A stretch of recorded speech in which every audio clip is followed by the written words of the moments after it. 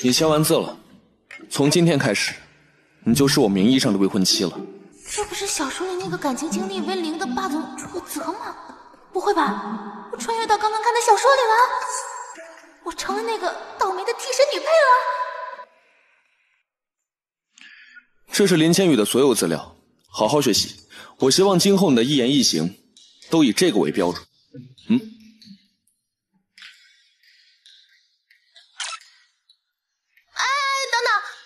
我还没看合同呢，我真的成为替身女配了，还得学习别人的一言一行，这怎么行啊？虽然20万，前5个月就是100万，1年就是240万，这钱挣的也太容易了。厨子，你真的1个月给我20万吗？你都签字了，想临时涨价？啊不，20万呢？可以，20万我很满意。20，耶！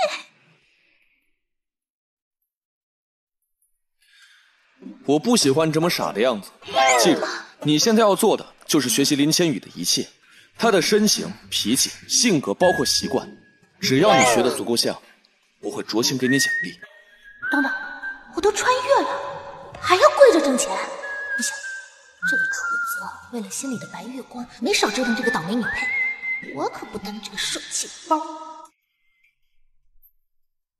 老板，我有一个更好的工作方式。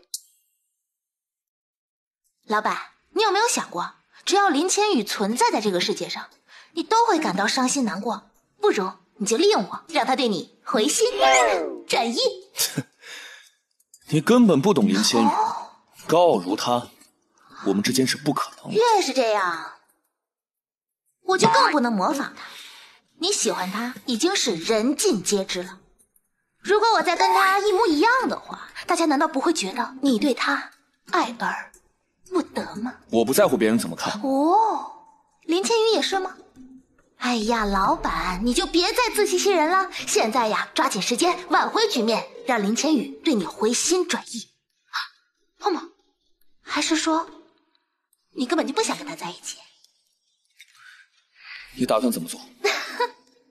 很简单，你呢，只需要变得越来越好，正常发挥，这样呢，就会让林千羽觉得便宜了别人。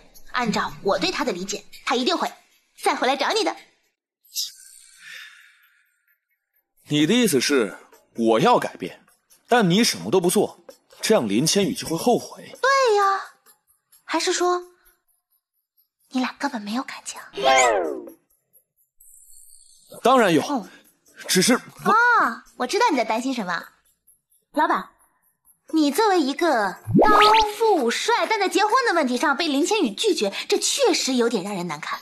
不过没有关系，你现在最重要的是搞清楚林千羽她为什么拒绝你。林千羽她再是一个大明星，她也是一个女人，一个女人在事业和爱情当中选择了事业，只能说明你的魅力可能不太高。不过这没有关系，你只要从现在开始努力，那么让林千羽退圈再和你结婚并不难。不难吗？不难，一点也不难。那些有钱人最喜欢的那些什么户外运动，什么那些高雅的高级的活动，我建议都去尝试一下。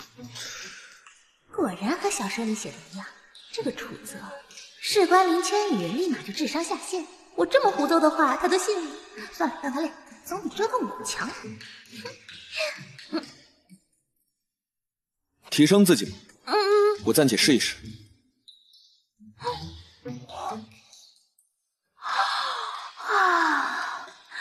吓死我了！20万，既然是个有钱人了，消费消费去。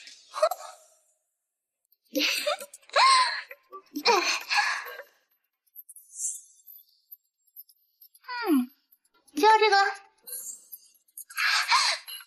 这个也要了。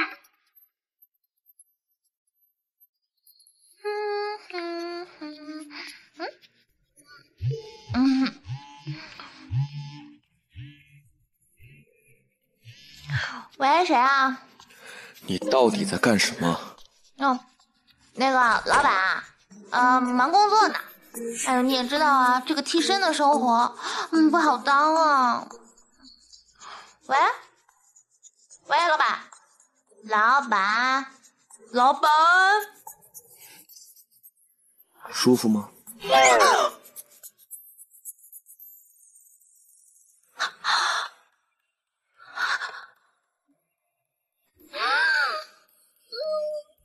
老板，你也来做美容啊？我看你。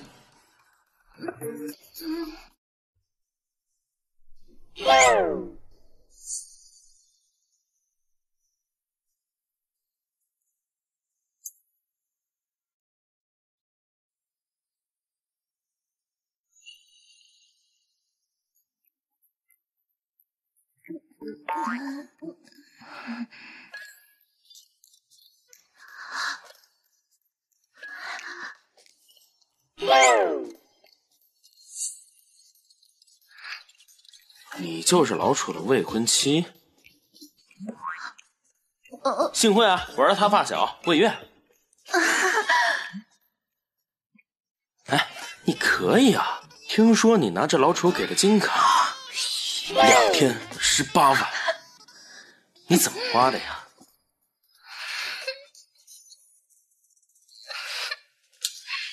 老楚，你不是找人家3天吗？怎么人家来了倒不说话了？你不是说要解除合同，让他赔钱走人吗？赔钱？我可是严格按照合同上执行的。再说了，刚刚也没人联系我。还没人联系你？你没留联系方式，人怎么联系你啊？刚刚有人给我打电话了啊。亲，你的联系方式是我通过一个消费记录才查到的。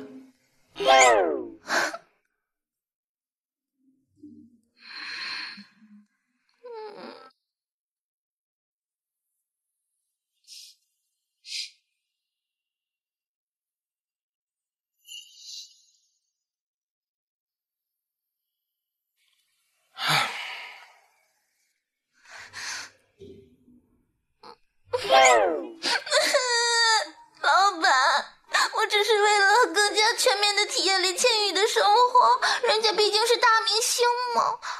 我发誓以后一定随叫随到，随时待命。你不要把我赶走好不好？行了，先别管合同的事了，赶紧去收拾一下，晚上陪我参加一个晚宴。哦。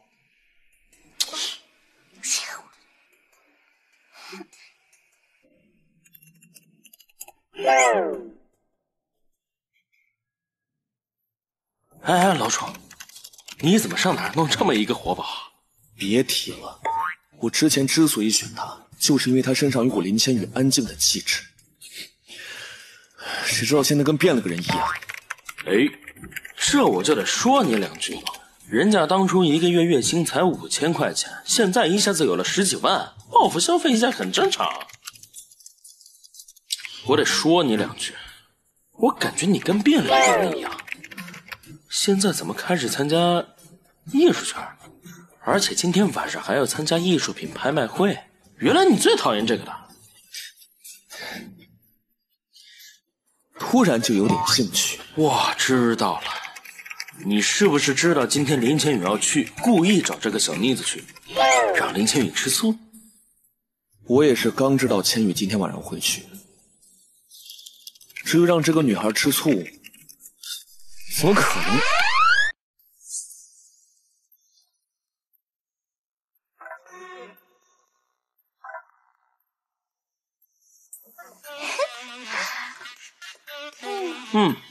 楚总眼光果然毒辣，就这气来，足够惊艳林千羽，还得让他知道，楚总找的替身不比他差嘛。谢谢这位老板的夸奖。真傻，被别人拿来比较还这么开心。老板，你难道不应该感觉到很开心吗？这个才能说明你花的钱物有所值。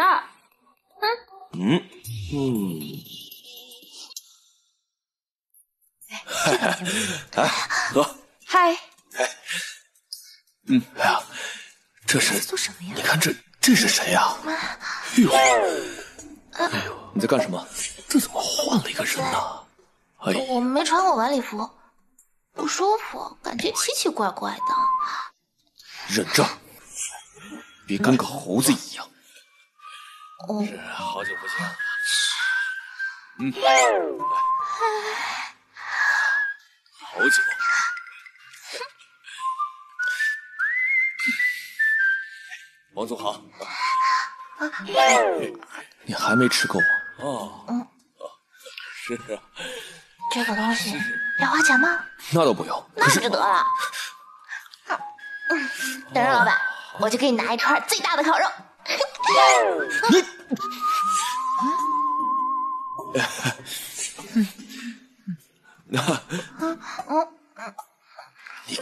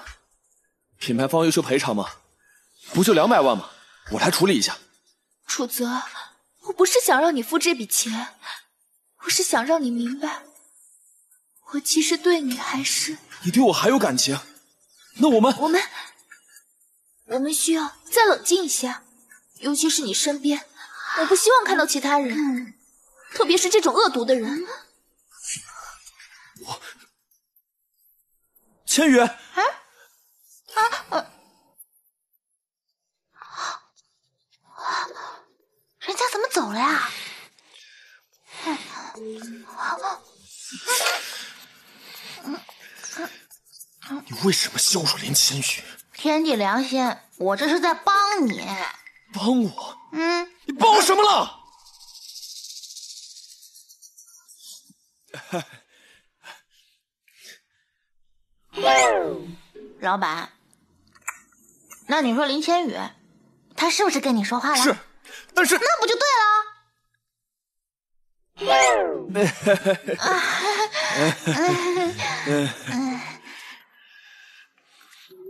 我向你发誓，我这是为了100%的给你创造机会，但是你得抓住机会。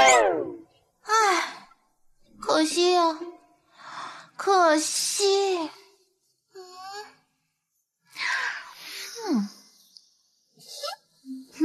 跟我走。我们的合约到此为止。老板，为什么呢？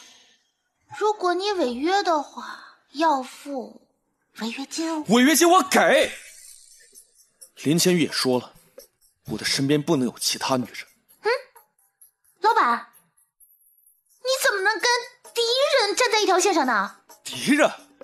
什么敌人？什么敌人？其实换一种角度，林千羽今天的态度说明他已经吃醋了。如果我不带你来参加高端聚会的话，你是不是连林千羽的面都见不到？那么接下来咱们就要继续攻略林千羽。你的意思是我做的还不够？当然不够。第一步 ，Oh no！ 瞧着全身黑的套装，我建议你尝试一些亮色。第二步，你和别人说话的时候，可以稍微温柔一些，稍微的婉转一些。第三步，就改这么多？老板，如果不想要委曲求全的话，就最后一步，老板，你其实可以尝试着关心一下别人，多和别人沟通一下。哎呦呦呦呦呦！老板，你不愿意啊？我还以为你有多喜欢林小姐呢，看来也只有一丢丢了。哎，够了！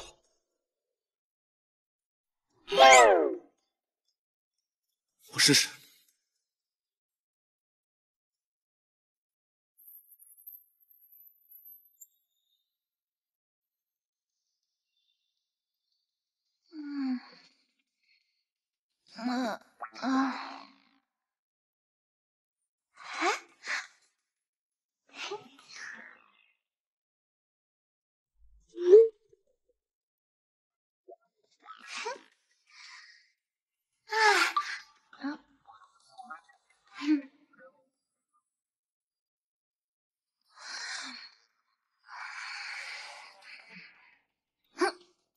老板，人无信不立。我们昨天是不是说好了？你昨天帮我买大闸蟹的时候，我是不是提醒过你不能对我说滚？再说了，我只是要郊区蟹黄鸡的包子，又不是要那天上的星星。你开会怎么了？你晚上开完会回去买不行吗？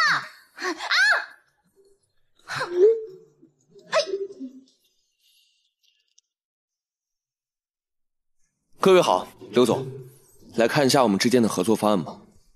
老板，人无信不立。我们昨天是不是说好了？你昨天帮我买大闸蟹的时候，我是不是提醒过你不能对我说滚？你开会怎么了？你晚上开完会回去买不行吗？抱歉，让大家见笑了。楚总，我不用觉得不好意思。上届总说楚总为人老成，处事还是很严肃。现在看起来，楚总私底下的生活情趣还是十分有趣的。哪有？这次是我们的疏忽。刘总，我们还是继续看我们的合作吧。不用了。做生意嘛，还是要谨慎一点。我们的智能家居产品主打一个家庭温馨，要是搞得过于生物死板，这怎么能扩大销量呢？今天登门见到了楚总和女朋友。刘总，是未婚妻。我相信你，楚总这么热爱生活的性格，绝对能给咱们的合作带来 1+1大于2的效果。那，楚总，咱们现在就签约吧。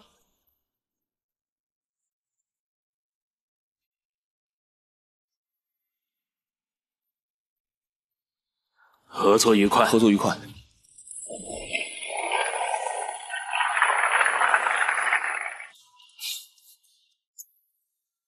这事情啊，就是这样子的。什么？我们和爱家集团全国合作项目成功签约了？这怎么可能呢？这有什么不可能啊？这合同啊，不就摆在这儿吗？这次的成功签约啊，可是托了儿子找的那个女朋友的福了。你儿子那个所谓的女朋友目的是什么？大家心里都清楚。因为这事儿，我那几个朋友他没少说。笑话你什么呀？咱儿子为了这女孩啊，最近可没少改变，甚至连最近在公司跟人说话都变得特别温柔。假的吧？你儿子能好好跟别人说话？哎，你也好奇了吧？过几天呢，我生日，我让儿子把那女孩给带回来了。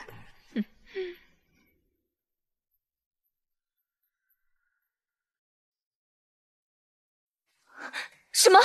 楚泽的妈妈要见上次那个女人？凭什么？据说那个女人给爱家集团的刘总留下了一个不错的印象，促成了2家的全国合作。这第2个原因。怎么了？你倒是说清楚呀！据爆料说，楚泽这次可能真的动情了，因为那个女人的要求，楚泽这次变化非常大。不可能！我前几天才见了楚泽，他答应我要把那女人赶走。可还有消息说，楚泽妈妈这次的生日宴会上，楚泽和那个女人会正式订婚。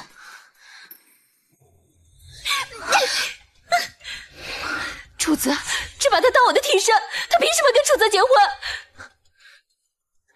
你去查一查，楚泽母亲的生日宴是在什么时候？我要亲自去。可是我们没有被邀请。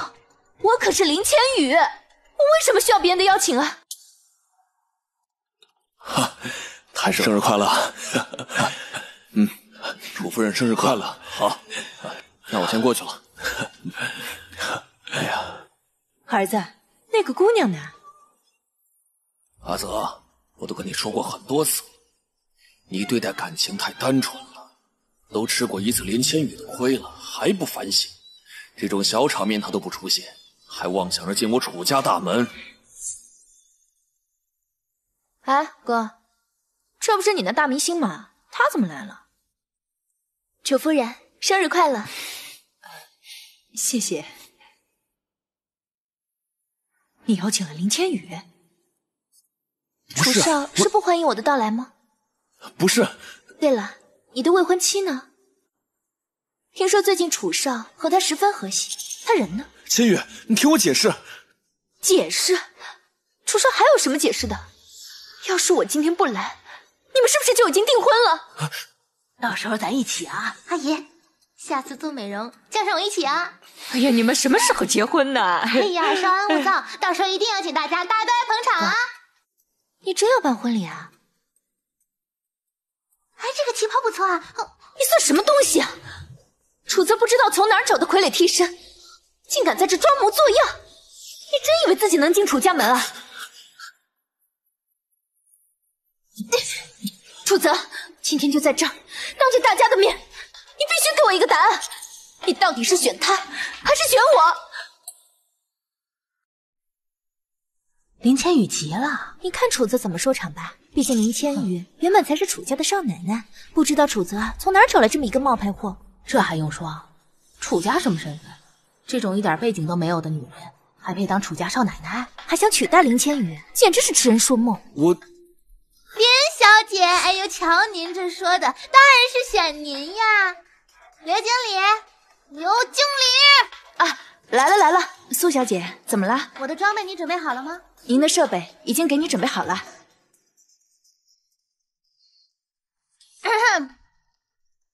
又要干什么？诸位，各位来宾，接下来我们就有请著名大明星林千羽小姐为楚夫人的生日宴献上一曲，请大家鼓掌。专业的事就交给专业的人来做。林小姐，请。我姐觉得大家的欢迎好像不太够哦。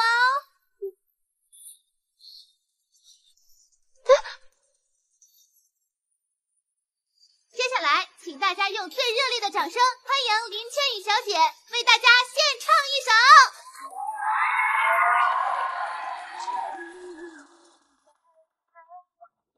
爸，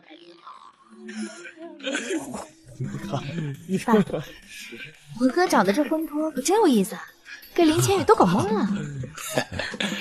林千羽没把话说明白，把大伙都带偏了，还以为咱们请了个表演嘉宾呢。可以啊，哥，你追了林千羽这么多年，都没给你唱首歌，看我嫂子一句话都给咱妈献唱了。闭嘴！妈，我阿姨，不会吵到你吧？我啊，还好还好。阿姨，你喜欢就好。哦，对了，阿姨，我给你准备了一份礼物呀，都准备礼物了。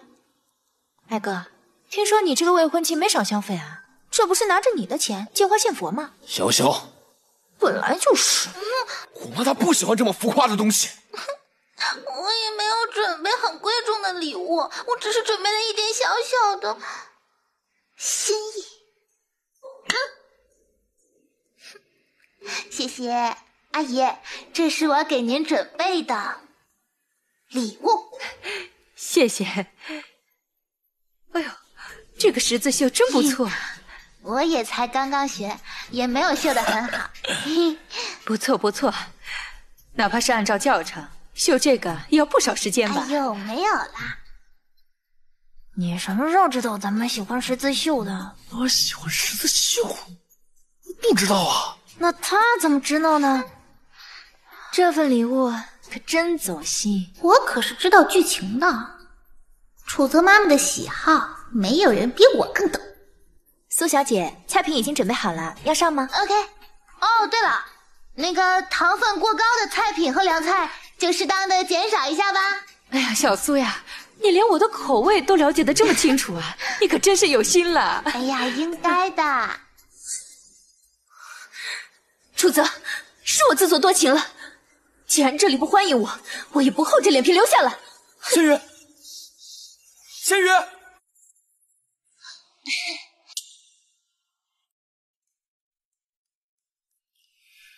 你来解释解释，今天到底怎么回事？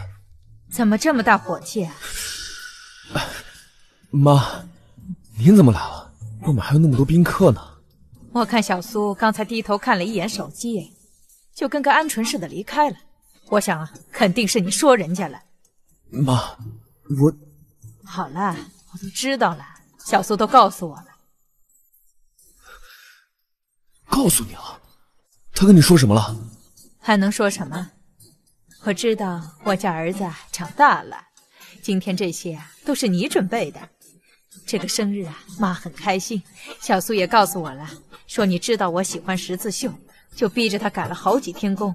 不是当妈的说你，你怎么能拿小苏当赶业务的员工一样下命令？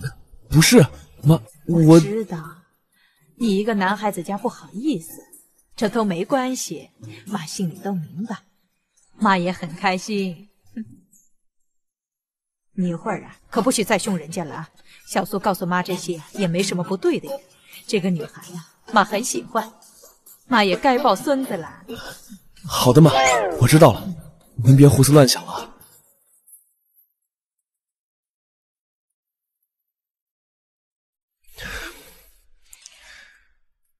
苏雪彤今天虽然有点乱来，可是我好久没见妈这么开心。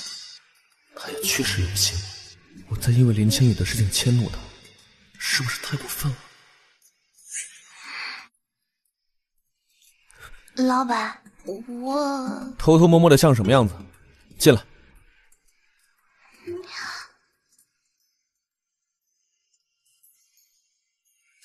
什么情况？为什么竟然觉得这个家伙开始变顺眼了？是我的审美出现问题了？还是说被我妈影响？你今天表现不错，我看你像是一直有话要说的样子。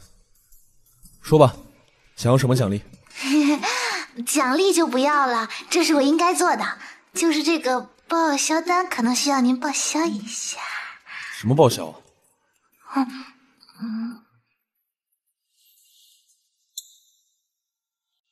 宴会特别服务、菜品调换、音响设备，还有那些生日的装扮，这些都是需要花钱的。这个人工费12000是什么费用啊？这是我自己绣那个十字绣的工钱。苏有头，你疯了！你那个十字绣网购回来不超过100块，你现在要报12000？这个价是你自己定的啊？我什么时候定的？看看啊，你当时给我的合同上写的1个月20万，我如果1个月全勤的话，算下来一天就是6，我给你凑个整，一天就是6000。我绣这个十字绣花了2天，怎么不是1万啊？苏有头，你自己拿12000我就认了，这个演出费30万是怎么回事？这个可不是我的，这是给林千羽唱歌的劳务费，我是按照他拍戏的报酬算的，真的不算高。林千羽的演出跟你有什么关系啊？他让你来找我要钱了？我可以要了再给他，反正总是会见面的。你还真把我当冤大头了。你怎么能这么说呢？你给林千羽愿意花200万买一条裙子，自己妈妈的生日30万都舍不得吗？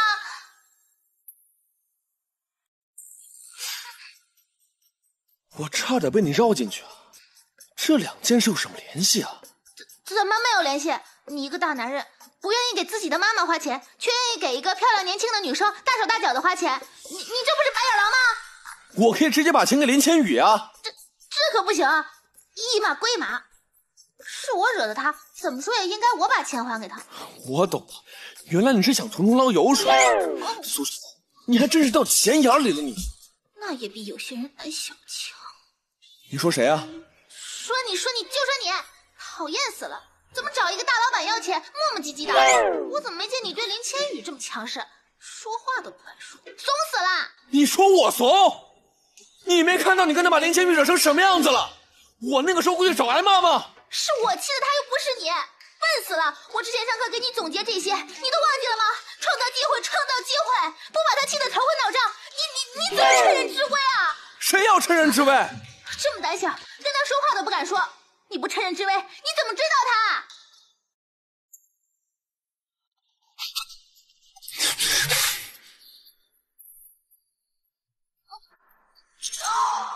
糟了，刚才怼得太耍上头了，我绝对生气了。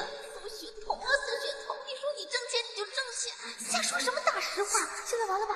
这不是得罪了自己的金主爸吗？完蛋，我气哭了吧？吓死我了！我还以为今天要被这个冰山总裁骂得狗血淋头。那个小说里不是都说楚泽把那些商业精英都骂得战战兢兢的吗？这个楚泽也真是的，一遇到林千羽就走不动道。我要是有他这么好的事业，这么好的父母，我管他林千羽干什么？这不是纯恋爱脑吗？不过说起来，楚泽的妈妈好温柔啊，还有楚泽的爸爸，好有风度啊。这个楚泽真是不知道珍惜。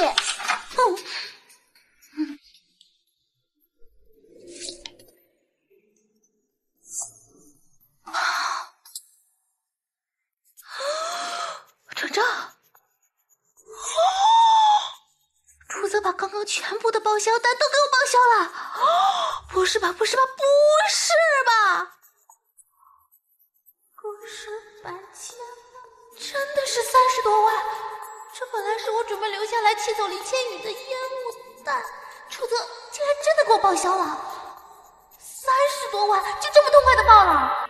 看来还是我报的太低了，可恶！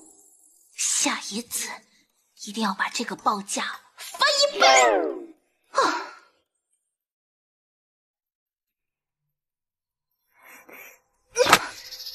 千羽，怎么这么快就回来了？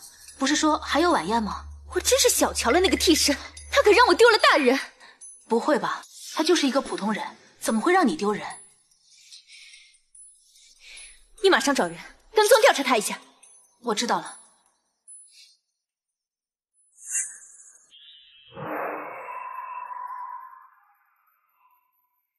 这是3天里所有的行踪。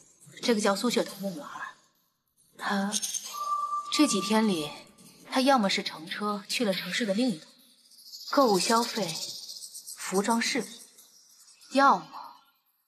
要么就是做 SPA 美容，还去高端的养生会所。这几天的行程基本非常的满，有一天晚上甚至还在高端会所留宿了。怪了，他从来不和楚泽联系吗？据狗仔说，这几天他和楚泽没有任何的接触。这种女人，每天不应该像狗一样的跟在楚泽后面吗？你说会不会这个女孩压根就是个幌子？没有楚泽的同意，苏雪彤这个女孩压根就是个玩物，她怎么敢跟你对抗？你的意思是楚泽叫她来针对我？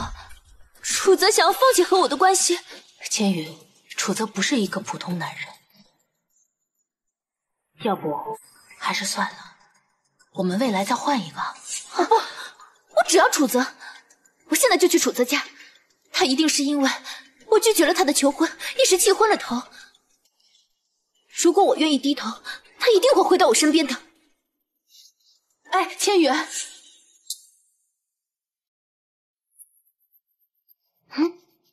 老板，楚泽。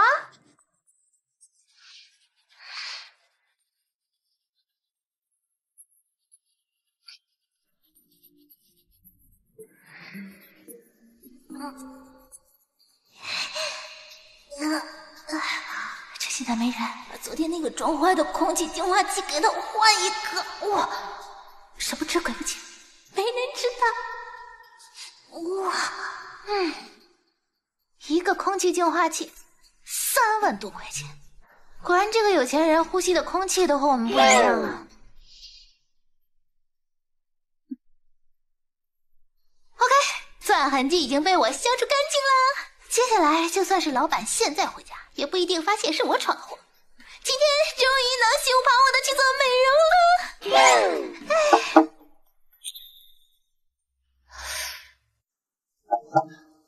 楚泽，你在家吗？我有事想跟你说。林千羽，他怎么来了？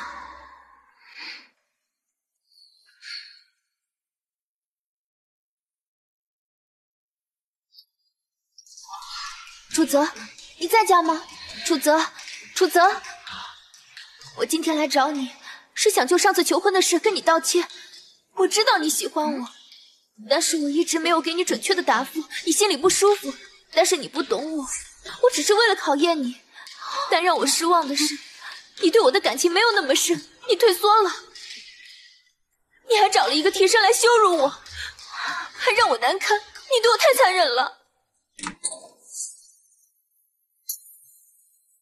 你怎么在这儿？林千羽，你要不要脸？你到现在还在说是你在考验楚泽。我问你呢，你在这儿干什么？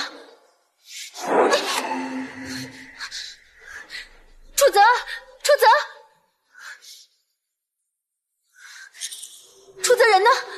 你把楚泽藏在哪儿了？你是不是有病啊？楚泽那么大个活人，我把他藏起来干嘛？要是你来敲一个有未婚妻家的男人的门，你想干嘛？勾引有妇之夫？未婚妻？你不过是一个替身，要不是我拒绝了楚泽的求婚，有你什么事儿啊？你竟敢在这里放肆！我怎么不敢？之前是你先拒绝楚泽，现在你又想让他吃回头草，你把他当什么？你不要的手提包？你急了？被我说中了是吧？你林千羽是大明星，所有人都围着你转，你是不是觉得你把楚泽拒绝了过后，你就失去一整片鱼塘？苏雪彤，你自己扪心自问，楚泽对你真心实意，而你呢？小贱人，我今天非撕了你的嘴！你能做，我难道不能说吗？之前一条长裙花了楚泽200万，还有之前那么多奢侈品我都不想说了，你就是把楚泽当行动的提款机。我就算是对楚泽高高在上了怎么样，他也心甘情愿给我花钱。我堂堂一个大明星，和你这种卑贱的人可不一样。我从小到大都是被人捧在手心上，我就是觉得楚泽有钱，我就是择优选优，他也照样喜欢我。你这种垃圾从来都体会不到这种优越感。是吗？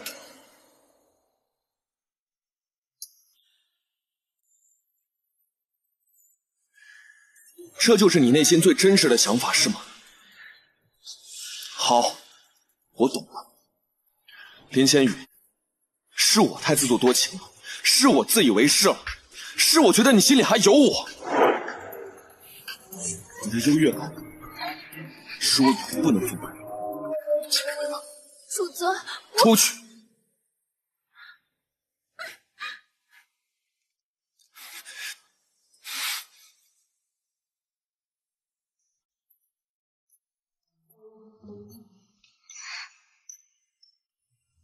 喂，魏总，我们老板都已经2天没有跟我说话了，而且他也没有跟我说他在做什么。是不是那天我跟林千羽吵架，我是不是做的太过分了，让楚老板自闭了？你是觉得自己闯祸了才给我打这个电话吧？哎，还是说你在担心你们楚大少的状况呢？哎，我这是担心我的工作啊！我骂林千羽，这该不会算工作上的重大失误吧？我们老板该不会一气之下还扣我违约金吧？我真服了你了！不是，楚泽说的一点都没错，你丢到钱眼子里去了。哎呀，我是说真的，我这辈子还没有遇到过这么好的工作，弄丢了岂不是太可惜了？你还真有闲工夫。厨子，老板，那个是你吗？现在马上来公司。啊，我现在马上来公司啊。哎，喂，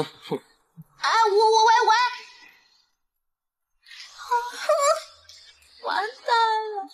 听这个语气，我的饭碗不保了。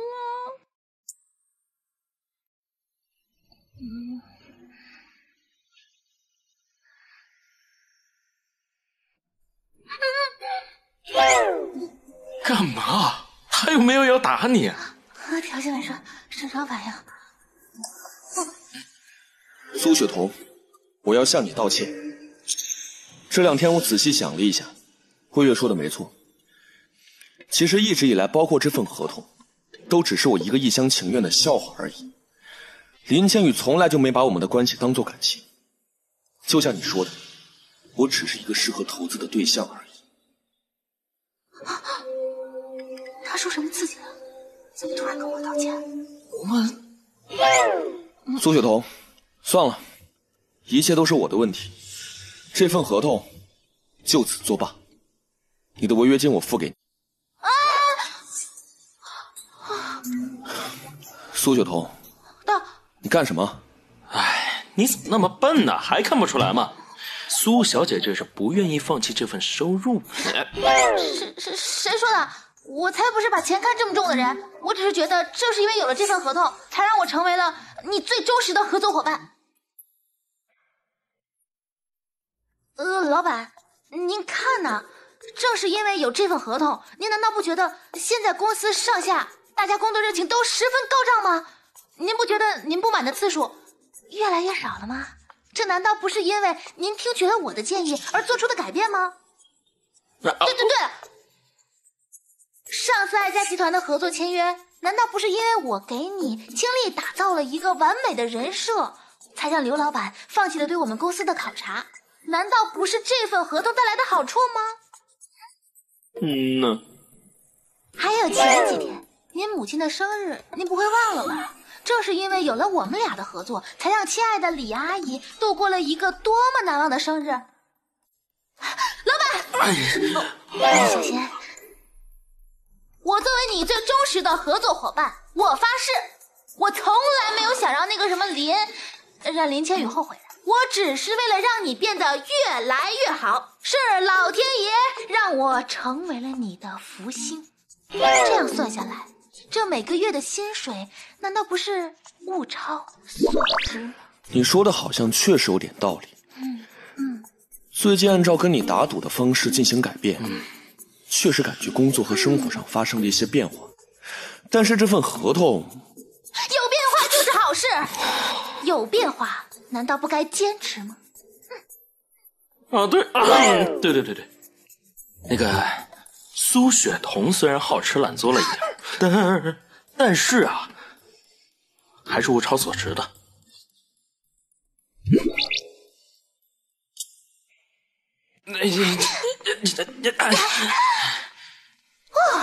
凭借着本小姐3寸不烂之舌，成功保住铁饭碗。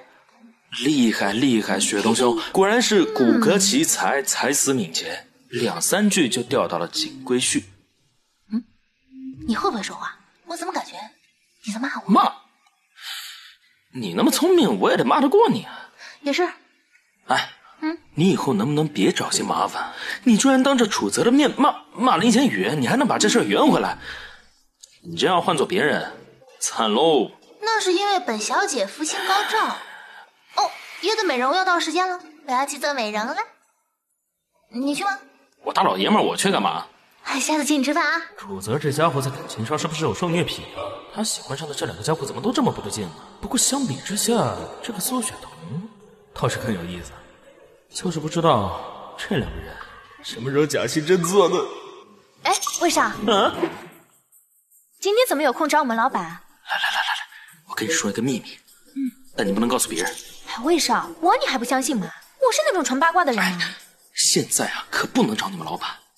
刚才你们老板被那个苏雪桐啊，就是你们那个老板夫人骂得狗血淋头啊，那叫一惨哎呦！不会吧？还有人敢骂咱们老板？那你看呢？所以这个事儿就不能传，要不然丢人。具体是这个。什么？苏雪桐竟然在大庭广众下教育楚泽，楚泽成了众所周知的妻管严了。他疯了，在楚氏集团还敢这么作威作福。现在楚氏集团已经把消息放出去了，楚泽这次被骂的消息已经有很多人知道。凭什么？他不过是楚泽的一条狗，竟然敢不给楚泽面子。楚泽也是个傻子，竟然被这种垃圾拿捏了。另外，我还听说一个消息，金融集团的李总，他告诉我说，楚泽被骂的消息已经很多集团知道了，他们准备一起抄底楚家。抄底楚家？你也知道，楚氏集团刚和爱家集团达成战略合作，他们的业务可是动了不少人的蛋糕，遭人嫉恨。但是楚泽这个冷面总裁的坐镇，很多人都在观望。现在楚泽被拿捏的这个消息放出去了，很多集团知道之后，准备一起合伙坑楚家一把。有这回事？那楚家是不是危险了？你准备帮助楚家？不，楚泽就是活该，让他迷恋一个贱人。帮他？我这次就是要让他知道，那个贱人除了能给他带来麻烦之外，什么也不是。我倒想看看，如果楚氏集团真的遭遇重大损失，楚泽知道是因为苏雪桐的话，他还会不会那么迷恋那个小妖精？哎，你说这你看这个合同。楚总，从昨天开始，我们的股价就被恶意针对了，目前为止已经下跌20%。再这么持续下去，今天收盘之前，陆续会有更多的人抛售。继续拉高股价。楚总，不能再拉高了。目前针对我们的肯定不止一家公司。现在唯一的解决办法就是立刻召开发布会，将今年后半年的重点计划公布出去，争取市场对我们的信心，挽回跌价。我们的市场方向没有问题，既然有人恶意针对，那我们就面对面的一决高下。不行啊，这样的话肯定会造成更大的损失。真倒霉，怎么偏偏今天来公司？抓来开会，最讨厌开会。什么股市股价，根本听不懂，麻烦死了。等等，我记得当时好像也是这么个情况吧？就在楚泽被林千羽玩弄、意志消沉的时候，就是楚泽不在，所以公司遭受了重大损失。那个员工不是还说，要是楚泽在的话，公司就不会有这么大的损失。所以楚泽的选择……你干什么？你也想发言？苏小姐，您是不是也觉得楚总的做法风险太大？不行，如果不听楚泽的，楚氏集团这次可要吃大亏。不，我认为楚总说的恰恰才是判断正确的。各位啊，相信今天股市的情况大家也都了解，几家公司联合起来针对楚氏集团，这些人明显是有备而来。那么这个时候，即使我们发布新的计划，也会受到影响。甚至他们都不用做什么，仅仅只需要质疑我们为什么在这个时候发布不该发布的计划。难道不是被对方牵着鼻子走？是啊，可是如果这样的话，反之，几家公司联合起来，这群乌合之众虽然声势浩大，不过只要像楚总说的一样，跟他们硬碰硬，我们公司一定扛得住，其他公司不一定扛得住。我们仅只需要打跑一家公司，杀鸡儆猴，接下来的麻烦就会土崩瓦解，最迟明天股市就会恢复正常。可行哎，我觉得。对。时间不等人，就按他说的吧，继续拉高股价，跟他们干。哎，这个呢？我来负责这个。楚总他们跑了。金主管，现在股价怎么样了？逆跌了，现在已经维持正常的跌幅，这简直太刺激了。楚总，还是您的办法管用，我们只是跟上了所有的价格，他们就已经自乱阵脚了，根本不敢继续做低价。这是当然，他们所有的公司都在为自己考虑，生怕我们楚氏集团苦不了，结果他们反而损失最大。太好了，这才第一天就已经挽回了局面，这也很不容易了。为了预防再次发生这样的事情，公司今天开始，我们进行3班倒。除了正常工作外，我们会安排专人负责盯着股市。不用，他们偷袭只会搞一次，他们也清楚，再用老套路对付也不实用。但是有一点要注意一下。你干什么？我干嘛告诉你？你昨天才去了美容院，今天又想去哪里？我是女生，去勤一点怎么了？再说了，现在的麻烦都已经解决了，我本来中午就要去。不准去，我有话跟你说。你先回去吧。好的。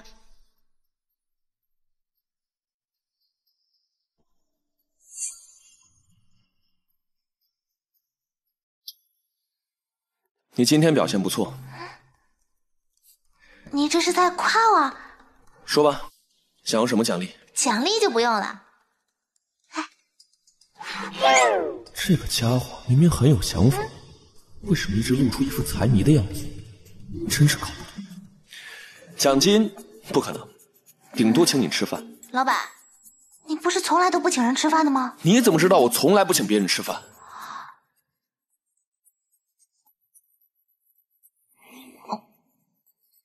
不对，我之前就有一种特别奇怪的感觉，我感觉你好像对我很了解。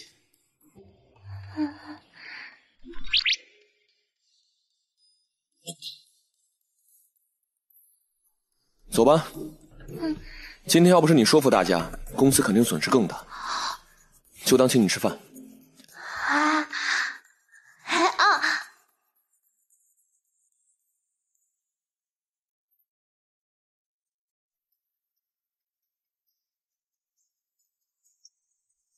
怎么样？我早上听说楚氏集团的股票跌了不少，这次楚家亏损应该不小吧？什么呀？我今天专门去找李总打听消息，楚泽这家伙靠着自己的产业流水，硬是撑起了那几家公司的赔价，还没到收盘，就有一家公司退出了。看起来楚氏集团现在的股价跌了，但实际上他们的损失微乎其微。什么？楚泽居然这么有魄力？对面可是5家公司，你知道吗？今天李总还夸了苏雪桐。苏雪桐这件事跟他有什么关系？我哪知道？李总不知道听谁说，这次又是苏雪桐站出来帮了楚泽。我根本不相信，商业的事情我都一知半解，那个小妖精哪能懂？那或许楚泽真的有内部消息，又或许是真的他走运了。不行，我咽不下这口气，老天爷不惩罚，我要自己出气。千羽啊，楚泽是正儿八经的生意人，我们的话出了娱乐圈，没有几个人会信。我又不傻，楚泽我对付不了，苏雪桐又找不到把柄，那我就只能使用自己娱乐圈的权利。楚泽的妹妹不是在娱乐圈吗？你要对楚潇潇出手？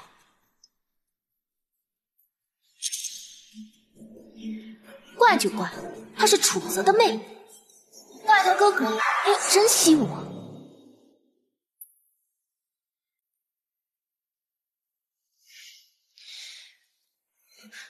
楚泽，你还有心思打情骂俏？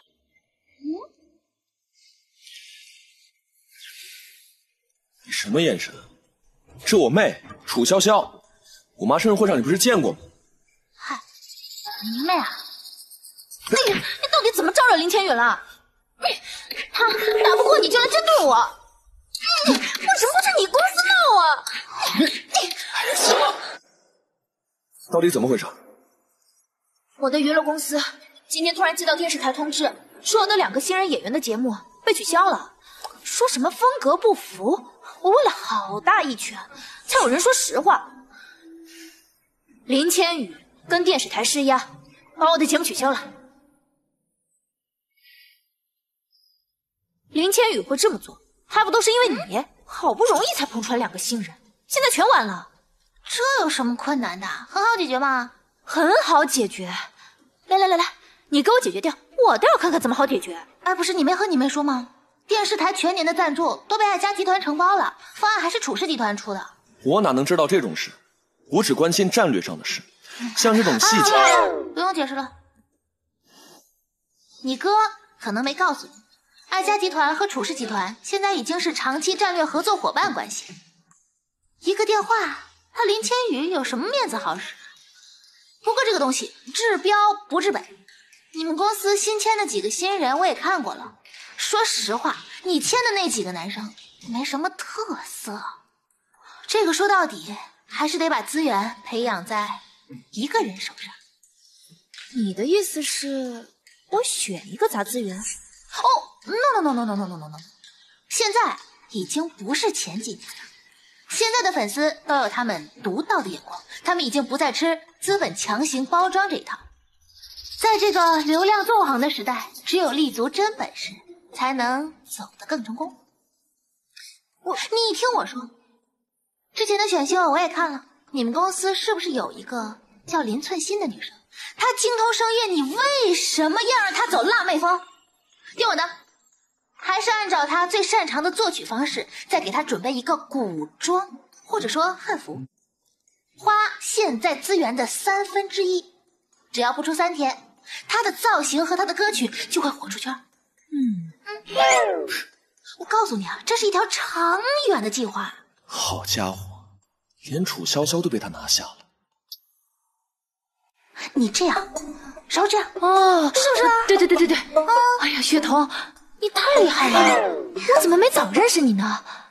我听你这么一分析，我就觉得林寸心铁定会火出圈。我就说嘛，林寸心可是我亲自召见的宝藏女孩。本小姐的眼光怎么会出错呢？都是一些狗屁经济，下根市场。你也太厉害了。哎，血桐，你这么厉害，跟着我哥演婚托，实在是太委屈了。哎，要不你明天就进天星娱乐，我给你执行总监岗位。这个不行。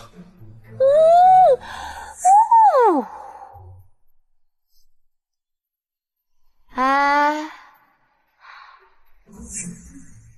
哥，你不会是玩出真感情了吧？怎么我要让他跟我走的时候，你反应那么剧烈？你喜欢上他了？哪有？没有。这个嫂子嘛，我之前只是觉得她有意思，但是今天我倒是挺喜欢她，有能力，有见识，还挺对我脾气的。哥，你喜欢就抓紧嘛！哎，妈可是跟我说了好几次想要抱孙子的话了啊。你还好意思说我？你天天疯得不着家，妈吐槽你的次数可比我的次数多了。哎，雪啊，不对，嫂子。别！哎呀，马上就是一家人了嘛！哎呀，嫂子，以后你要还有什么好主意，可一定要多教教我啊！你太厉害了。我去，什么情况？为什么脸这么烫，心跳这么快？被他叫嫂子，感觉这么开心，我会真的喜欢上楚泽了吧？可是楚泽去当老公，也不错呀。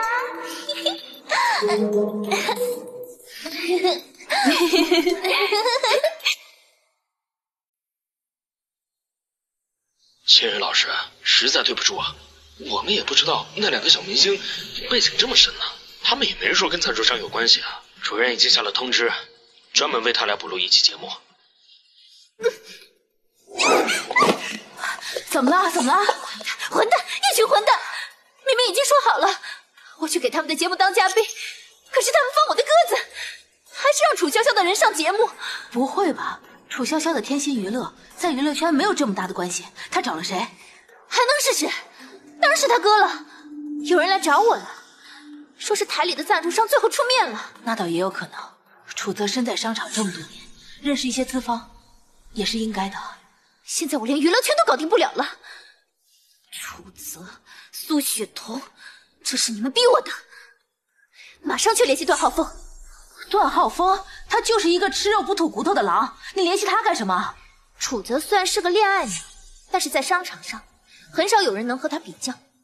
我认识楚泽这么久，他只在段浩峰身上吃过大亏。可是3年前，段浩峰的损失可不比楚泽小。那是因为没有我。我这次决定和他合作，让楚泽彻底后悔。千羽，别管我！从小到大，我从来没有吃过这种亏。这口气我是怎么也咽不下去，立刻去联系段浩峰，就问他想不想搞垮楚家。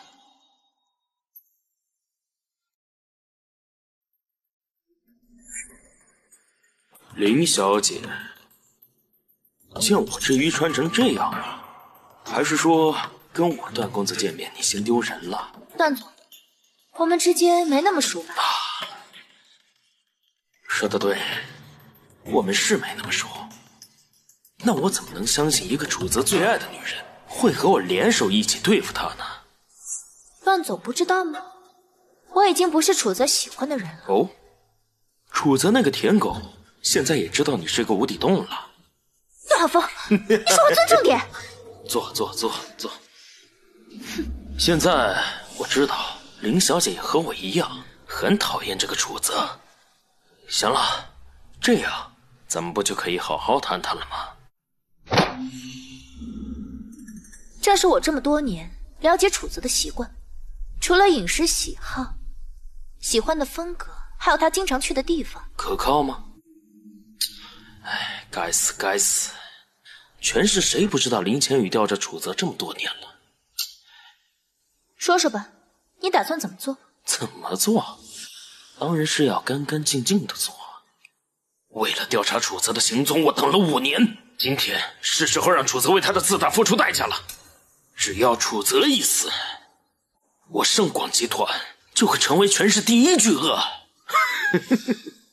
那看来没我什么事儿了，那我就先告辞了。楚泽，3年前是林千羽帮我复了仇，3年后又是这个女人帮我。楚泽，你不倒霉谁倒霉？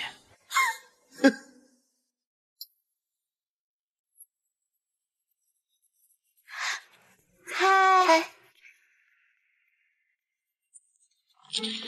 老板，那个盛广集团一直在对外抹黑咱们上次股价猛跌的事情，真的不用澄清一下吗？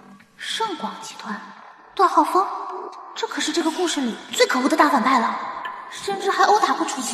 老板，没什么事，我就先去忙了。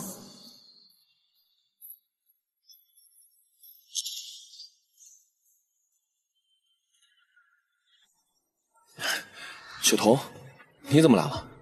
你妈，楚夫人让我给你带了一些点心，嘱咐我一定要让你吃掉。放着吧。雪桐，回去跟我妈聊什么了？雪桐，这个盛广集团现在打算做什么坏事啊？你问这个干什么？非常重要。不用管他，一个自负的跳梁小丑吧。他才不是什么小丑，这个人很危险。楚泽，你必须重视他。现在公司和爱家的宣发推广已经遍布了全国20多个城市，我哪有精力去管这个家伙？正是因为现在集团处于高速发展的阶段，就更应该注意这些不起眼的危险。楚泽，就当我求求你了，一定要重视这个段浩峰，他是个疯子，做起事来不择手段的。你放心吧，这样倒好了，我们可以直接用法律对付。那受伤的可是你啊！好了，我知道了啊。你现在就答应我，你立马去安排，要多加一点人手，看住这个盛广集团和这个段浩峰。好了，我知道了，不用管了。楚泽，你怎么这么犟啊？犟？我看是你太偏执了。公司的事情不用你。我偏执？对，我给忘了，我根本就不是你们楚氏集团的人，我就不该说这些。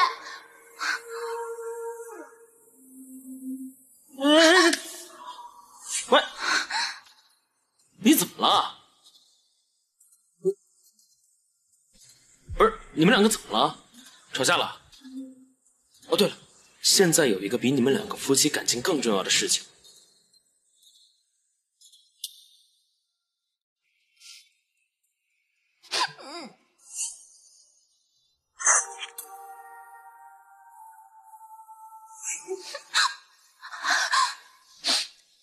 不行，我不能在这里哭。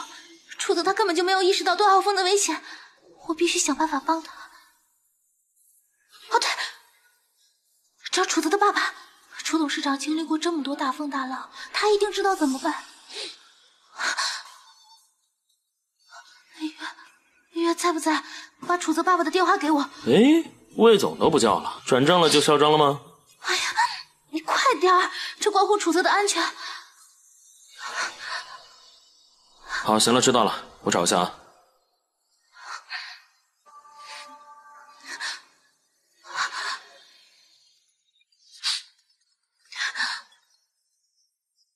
谁？楚叔叔，我是苏雪桐。雪桐，你怎么突然给叔叔打电话了？楚叔叔，大事不好了！我今天去楚泽的公司给他送阿姨做的点心，结果我听到盛广集团要对我们楚氏集团图谋不轨，他们的老板段浩峰一直对楚泽怀恨在心，我害怕。哦，别哭，慢慢说。叔叔听懂了，你是担心段浩峰对楚泽不利是吗？叔叔，这个段浩峰他有仇必报，我害怕他对楚泽，他伤害楚泽。段浩峰这个人我知道，这人性格气量小，睚眦必报。之前就有传闻他跟地下势力有勾结。叔叔，楚泽他最听您的话，您能不能帮我跟他说说，一定要小心啊！好，叔叔现在就叫他回来，当面批评他。放心吧。谢谢叔叔，打扰您了。傻丫头，谢什么？楚泽是我的亲儿子呀。去洗把脸，好好休息。啊，好，挂了啊。看来雪桐不知道你来找我商量对付段浩峰的事儿啊。这么好的女孩可不比你妈差多少，你这个可笑的合同要留到什么时候？是时候给一个名分了。爸，我本来想等这件事情解决，等稳定一点之后就……你早就想好了？说实话，你什么时候开始喜欢这个女生的？还是说这个计划你早就想好了？臭小子，你藏得挺深呢。你们现在进行到什么程度了？你妈妈希望今年抱个孙子。爸，您的建议我听进去了，我公司还有事，我先走了。回去别板着脸啊，女孩是喜欢哄的。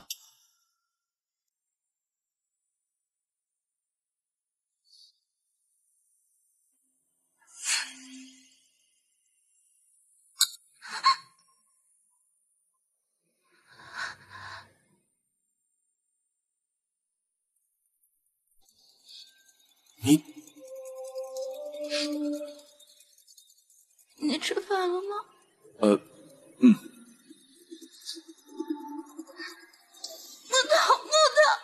你是死木头脑袋吗？我之前教过你的，你都忘了。我那么委屈，你看不出来吗？你还自己去吃好吃的，就算了。你还不在我。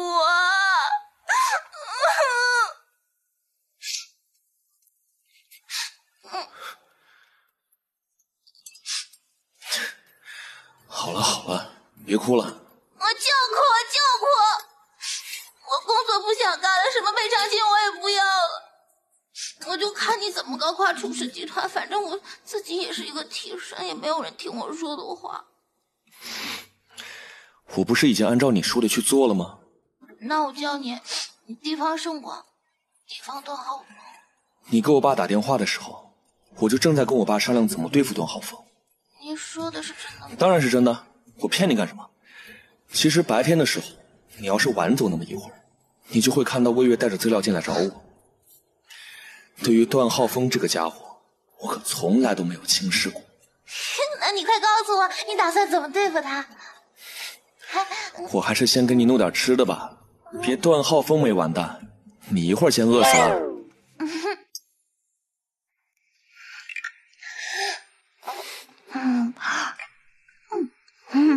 哎，有。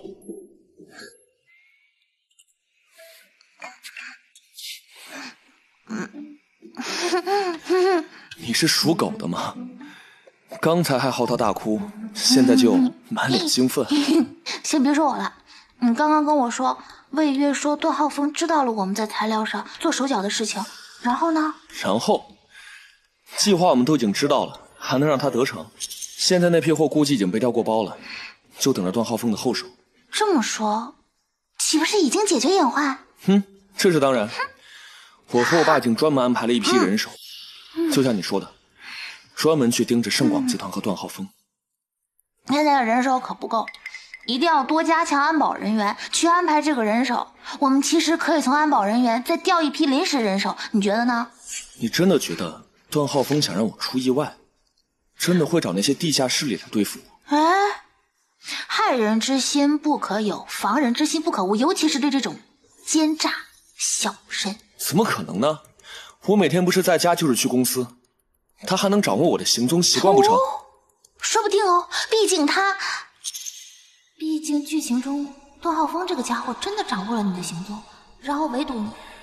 放心吧，如果段浩峰真的这么做了，那我反而很期待。就像我说的，我们现在反而变得主动了。可是楚泽，他如果在法律之外的地方伤害你的生命，怎么办？没事的，段浩峰这个家伙，我感觉已经魔怔了，但是我感觉他是冲我一个人来的。我可以先让魏月去盯着他，实在不行，在这次麻烦解决之前，我就先待在家里呗。真的？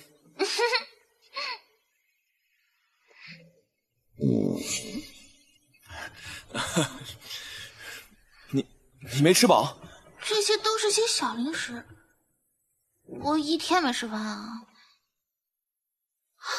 不对啊，我这么做是为了谁？我要奖励，我要吃大餐。你还不容易了？我白天差点被我爸骂了。你爸骂你什么了？没什么。你快告诉我，小天，你爸骂你什么了？啊？哎，没什么，小事儿，别问了。你告诉我嘛，我不会跟别人讲的。你别那么小气巴拉的，你告诉我，你爸骂你什么了？我想听听。哎呀，别问了，烦死了。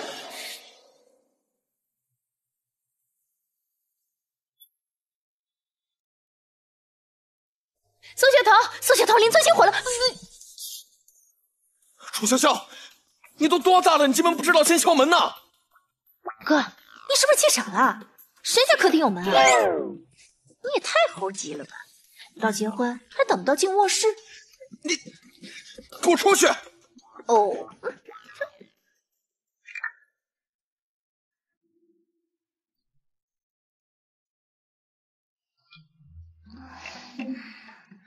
怎么了？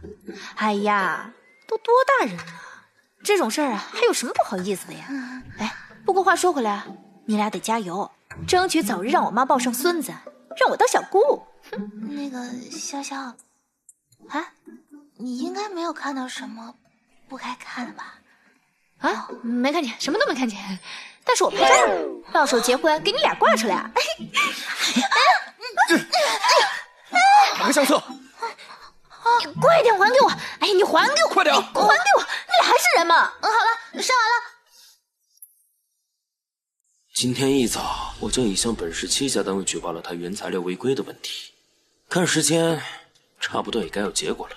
我还以为你拿那个 U 盘能做什么大事，原来只是举报这种小事情。你们这些娱乐圈的大明星，真是不懂做生意的艰辛啊！是，你这个 U 盘是帮了我不少，但是我做事会给自己不留后手吗？唉，一经这些部门查实，我准备的微博和大 V 将会在第一时间将这事情炒热。今天，就在今天之内，楚氏集团的股价至少蒸发20%，而这只是一个开始。上次劫击楚氏集团5家公司，他们可是被楚泽逼得损失了一大笔钱呢。而这次我已经跟他们说好了，只要楚氏集团股价一下跌，我盛广集团第一个出手。这次我们白纸黑字签署了地下协议，我盛广集团不带帮楚氏集团的股价我绝不退出。而其他玩家，谁要想提前退出，就得承担其他几家的损失。够狠，做事完全不考虑代价，确实有资格成为楚泽的对手。我只是想告诉所有人，在这座城市，不是只有他楚泽，我段浩峰更是有仇必报。喂，不好了，所有的商品检测都合格了。全部合格了？怎么可能？材料不是你连夜放进去的吗？我们也不知道啊。废物！你们他妈就是一帮废物！刘科长呢？原材料厂区去了吗？市场部去了吗？我们放的这些材料全部都没了。看来我还是高看了你。或许你说的对，在这个地区就只有楚泽，而你不如他。我让你走了吗？你要干什么？你说我不如楚泽啊？我只是随口说的，你让开。让？你不是说我不如楚泽吗？好啊，那我今天就证明给你看，让你知道什么叫真正的厉害。老李啊，饶了你那么多年，是时候让你上场了。还有，给我的 U 盘，因为这个 U 盘，我才能24小时的派人去监视啊。我还得谢谢你啊，因为只要我想，我随时就能要楚泽的命。杀人可是死罪，我怕死吗？啊，我怕的是楚泽不死，楚泽不死，我心不甘呢。潇潇，给你换一个手机嘛，苹果最新款怎么样？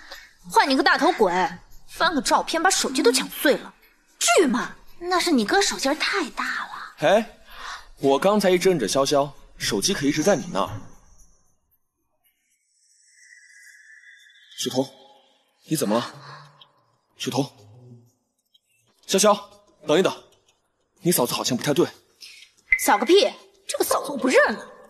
雪桐，楚潇潇，快过来！雪桐，你嫂子好像真的不太对劲。雪桐，雪桐，雪桐，苏雪桐。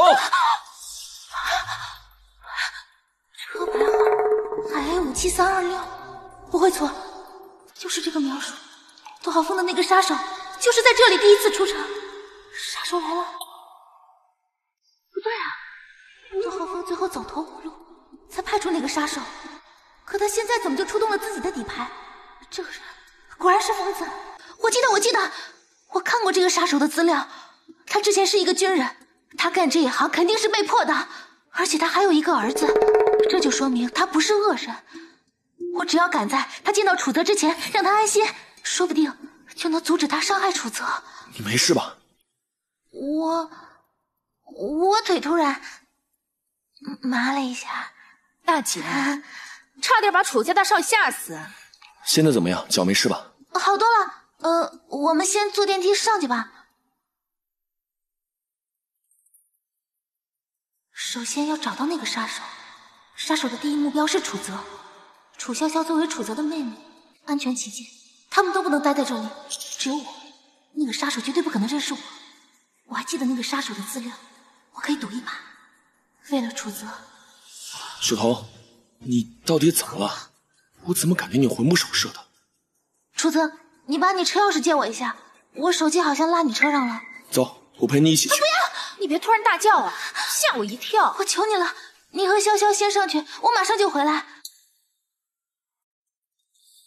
潇潇，你觉不觉得刚才雪桐有点奇怪？怎么奇怪啊？她刚才的表情很恐惧。有吗？不行，我得回去。您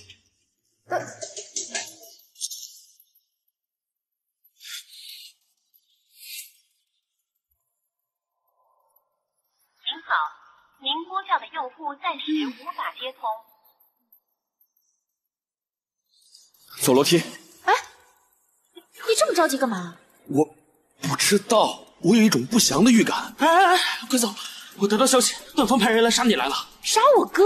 老魏，你胡说什么呢？我没胡说，总之这儿不安全，我们快走吧。不是你干嘛呢？苏雪桐还在停车场，我哥要去找他。不是这。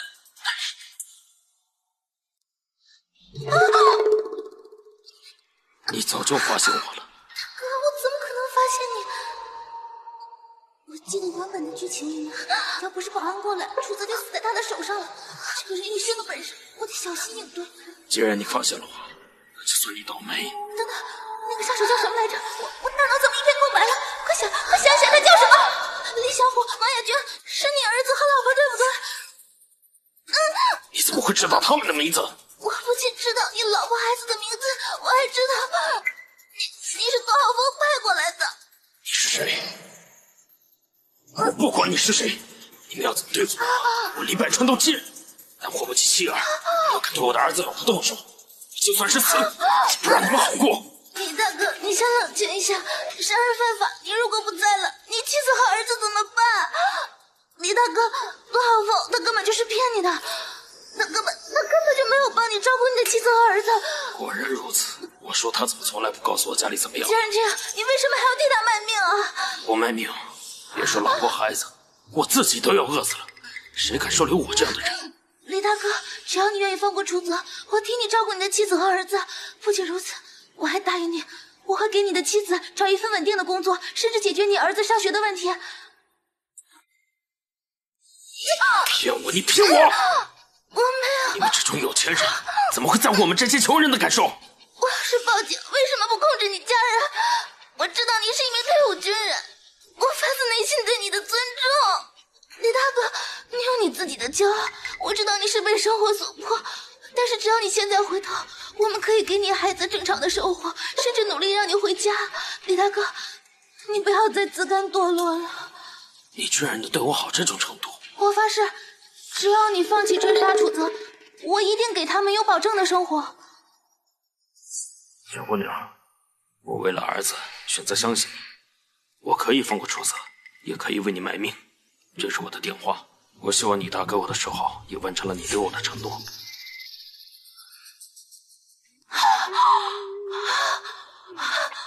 吓死我了，吓死我了！还好最后想起了他儿子和妻子的名字，不然我就死翘翘了。雪桐，雪桐，楚泽，快走！我有说有杀手。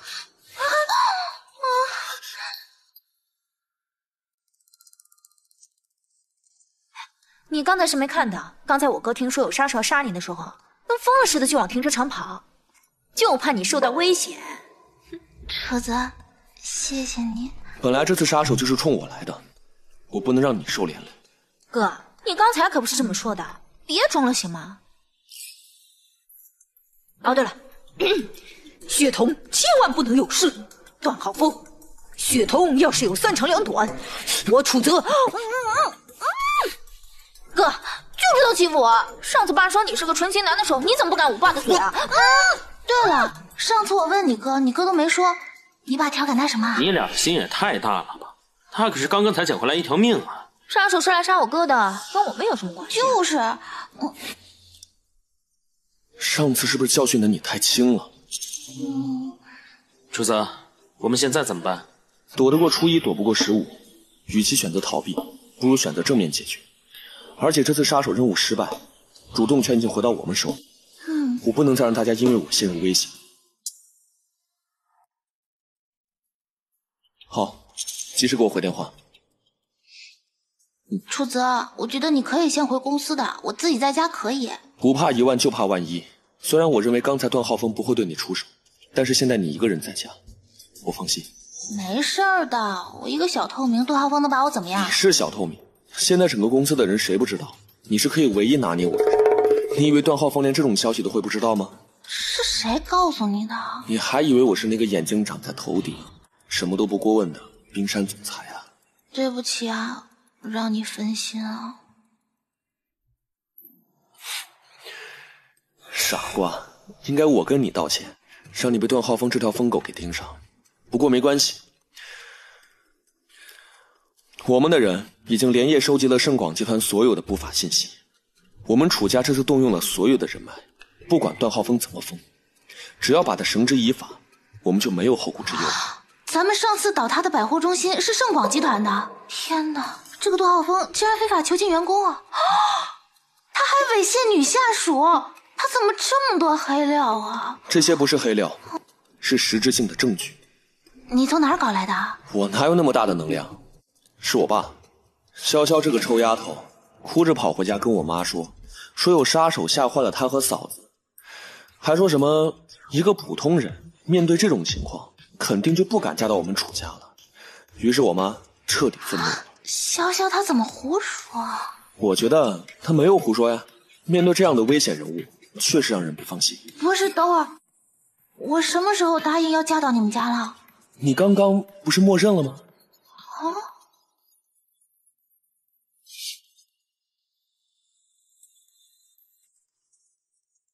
对，是我。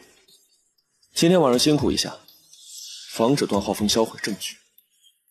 明天一早，我要让盛广集团雷霆暴击。林大明星，至于这么早把我叫过来吗？你还能睡觉？昨晚的事怎么样？你派去的人有没有消息？林千羽，你在怀疑我的人？你是在娱乐圈的温室里待习惯了吗？我的人曾经是西南的兵王，杀死一个人比杀死一只鸡还简单。楚子今天必死无疑。我就是为了保险。况且楚氏集团还有楚灿这尊大佛，要是楚泽的事没处理干净，留下蛛丝马迹，你就等着被他报复吧。哎呀，大鸟都死了，小鸟有什么好怕的呢？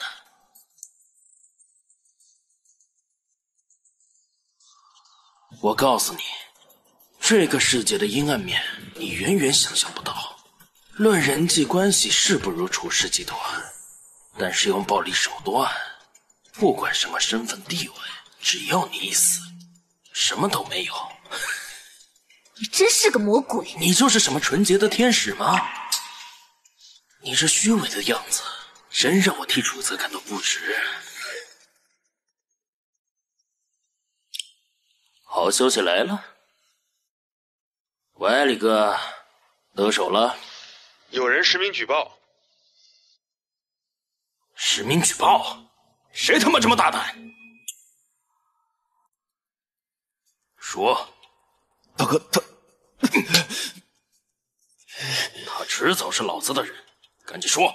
是，大哥，我们查明白了，今天早上的时候，一共有27个实名举报信，加上12名实名举报人员，预计向39个执法监督单位实名举报了我们。39个监督单位，谁这么畜生？一定是楚氏集团，他爸担心他儿子死了，所以急了。不知道，我们在各个单位的人都没消息，那些官要么就失联，要么就是直接拉黑我们的电话。混蛋，都他妈的混蛋！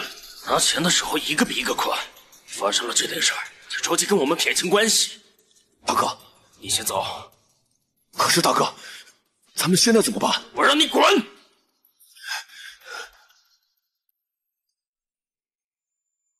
您所拨打的电话已关机。您所拨打的电话已关机。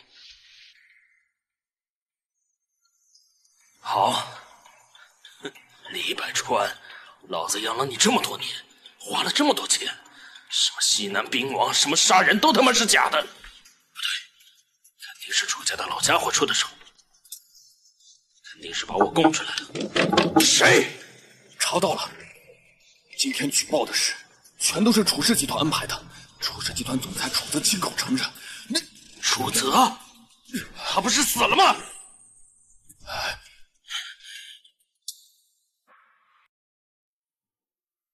爸，今天盛广集团绝对会焦头烂额。只是焦头烂额，我的意思，段浩峰下半辈子就别出来了。这么狠？这还狠？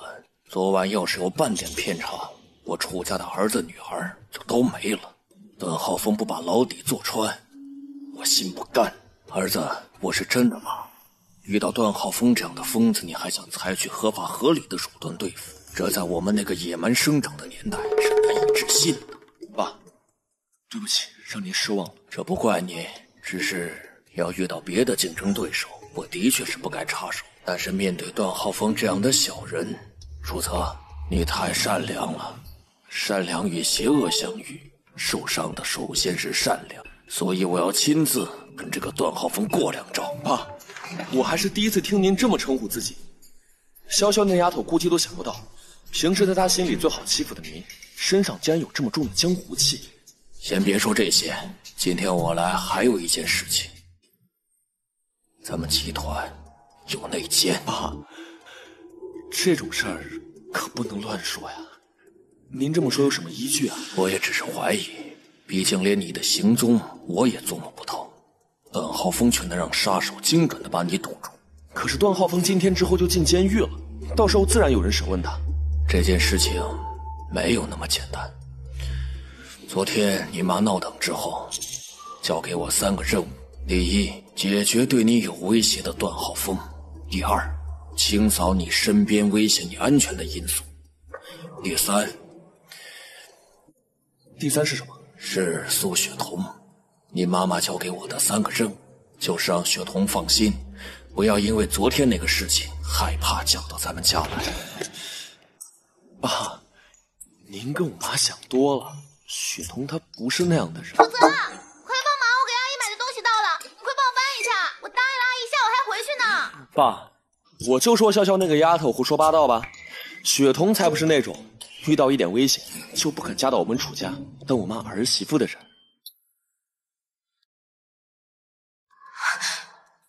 什么情况？这么久怎么还没下楼？这家伙找的杀手大概被楚家的人抓到了。楚泽开始对盛广集团全面打压，马上就有人来拘留他。什么？这不会牵连到你吧？跟我有什么关系啊？我顶多是路过而已。我们走。站住！怎么，你还想杀了我？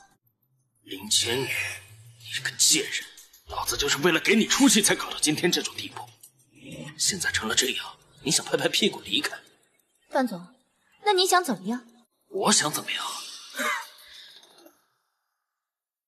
你这么大一个明星，身边一定有很多大人物。现在立刻马上帮我把这个事情解决了。段浩峰，你能不能清醒点儿？楚泽没死，还敢站出来，就说明你的人被他抓了。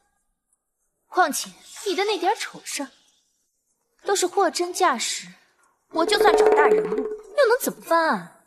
不解决这件事儿，谁都不能走。对呀，你可是林千羽，楚泽最在乎的女人。我如果现在用你来威胁她，说不定我就可以绝处逢生了。段浩峰，你是不是昏头了？我为什么来找你？还不是因为楚泽那个混蛋心里有了别人。我对楚泽重要，你现在就算是弄死也不过是帮了楚泽的忙。他现在心里眼里都是苏雪桐那个贱人。楚泽，我对付不了你楚泽，我还解决不了一个没有背景的小贱人吗？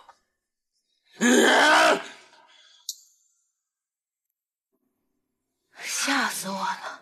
千羽，你都没看到段浩峰刚刚那个眼神，跟头狼一样。我早就跟你说过，不要跟段浩峰这个疯子合作。我哪知道啊，段浩峰的嘴这么不靠谱，什么杀手啊！我还以为他能把苏雪桐给弄死。嘘，这件事情可不许再提了。要是段浩峰那个疯子把你咬住，把你供出来可不行。放心吧，我见他很小心，不会让他抓住把柄。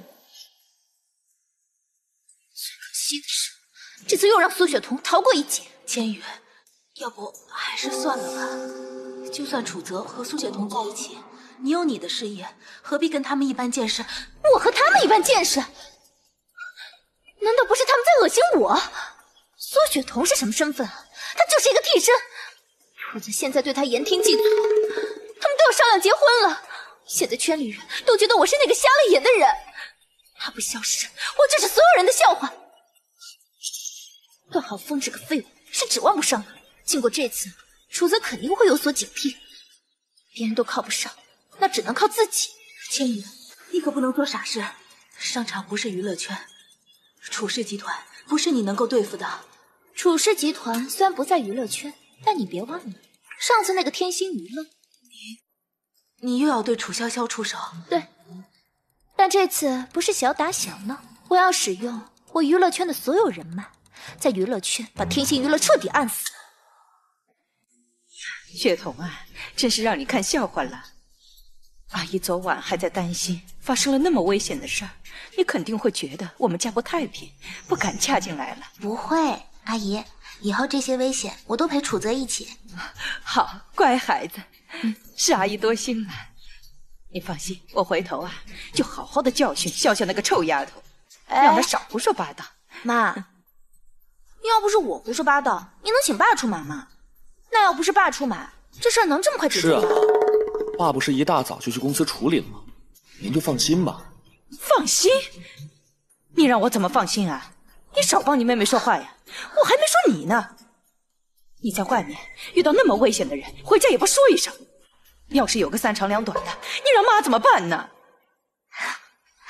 阿姨，就是因为有你的挂念，所以才逢凶化吉了。现在全公司大家都卯着一股劲儿，说要给总裁报仇呢。你不知道那些举报的人一大早就在单位门口等着，就等着把段浩峰送进监狱呢。还是我们雪桐最懂事儿。阿姨现在呀，是越来越希望你能够早一点嫁进我们家来了。楚泽这小子就是太晚遇见你了，他要是早一点遇见你，怎么会发生这档子事儿啊？阿姨，你就放心吧，以后我不会让他一个人面对这些事情。哟，大家都在呢。怎么样？那个叫什么段疯子的人抓到没有啊？段浩峰跑了。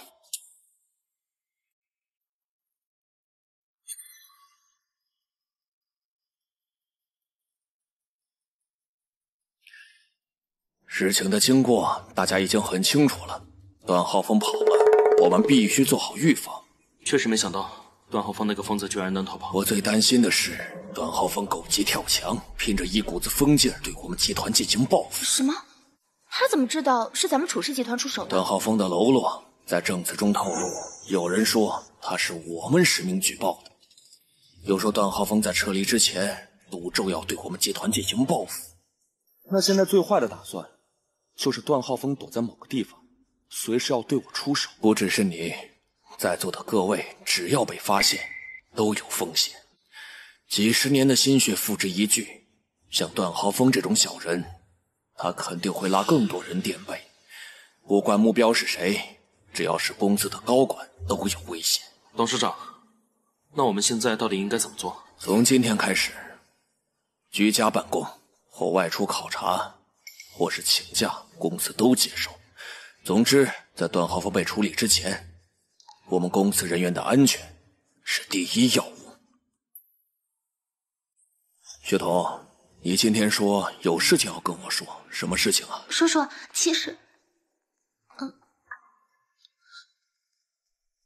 其实我策反了段浩峰的杀手。不是，雪桐，什么时候的事啊？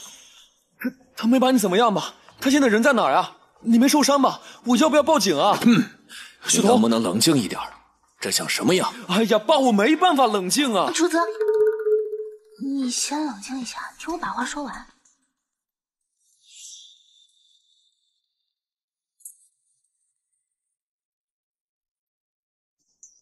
结束了。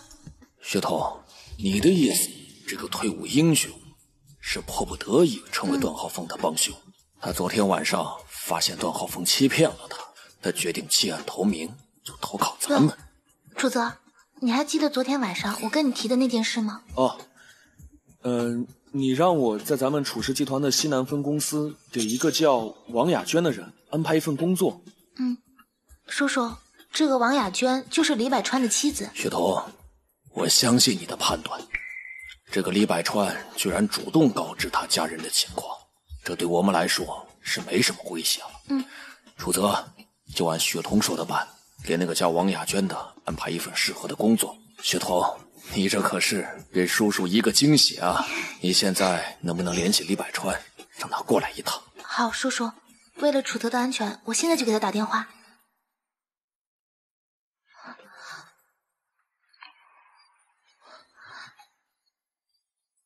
喂，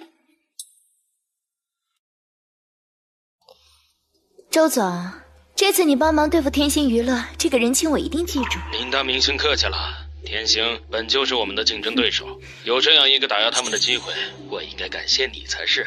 等天星公司完蛋，我一定好好宴请周总。飞扬娱乐的周总？是啊，而且不止飞扬娱乐，娱乐圈所有娱乐公司我能联系的都联系了，现在万事俱备，只欠东风。东风？什么东风？这次楚泽对段浩峰的报复启发了我联系了很多人，收集了天星娱乐的黑料，到时候只要一举报。举报？这能行吗？你哪里来的证据？证据？我又不和天星打官司，只需要举报这个动作就够了。到时候我自然会安排媒体。娱乐圈的那些粉丝，他们可不在乎什么真相。第二把火就要烧到楚氏集团。据我了解，这个月底是楚氏集团的年度大会，公布每季度的计划。到时候我要送他们一份大礼，把楚氏集团的股票拦腰砍断。这也太快了吧！快！我恨不得让楚泽和苏雪桐现在哭。楚泽，你不会怪我瞒着你吧？怎么会呢，雪桐，我只是担心你的安全。谢谢你。谢什么？应该我谢谢你。雪桐，你真是我的福星啊！你不仅帮我解决了那么多问题，还救了我的命。哪有这么严重？怎么没有？要不是你的话，那李百川还不捅我一刀？爸，喂，爸，我见到那个李百川了。雪桐根本不知道他收服了一个什么样的宝贝。宝贝？你不懂，我还是小看了这个人。这个李百川毫不夸张地说，他的本事足以保我们楚家再也不用担心安全问题。怎么样，叔叔和李百川见面了吗？雪桐，你不会真是老天爷派下来的福星吧？什么福星？我爸说，这个李百川足以保我们楚家以后的人身安全。事情是这样的，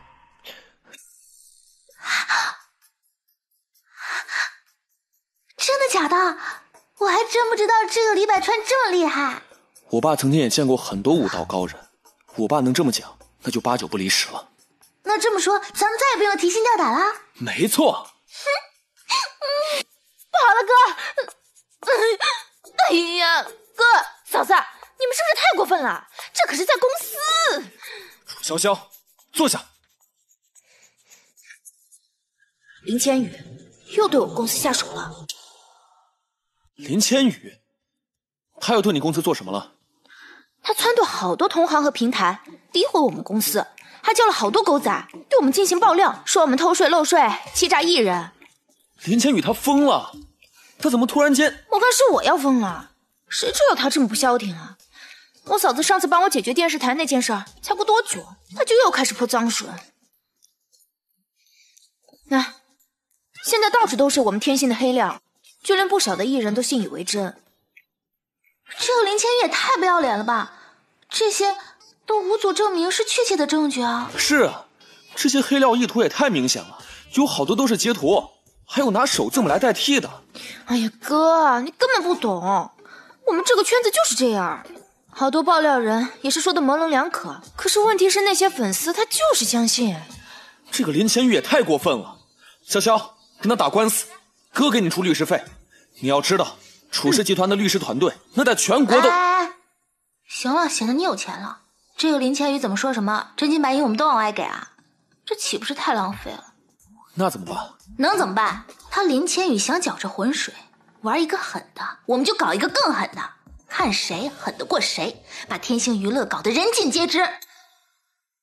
什么？我们天星还人尽皆知？开玩笑呢吧？这怎么能是开玩笑呢？娱乐圈最重要的是什么？难道你忘记啦？流量？那不然呢？你本来就没做那些坏事，证明都不需要去证明，只需要做好自己应该做的，在这些流量汇聚的时候，专注于自己的业务。说的对呀，我们这不是省了一大笔的宣传费用吗？可现在连个艺人都没有。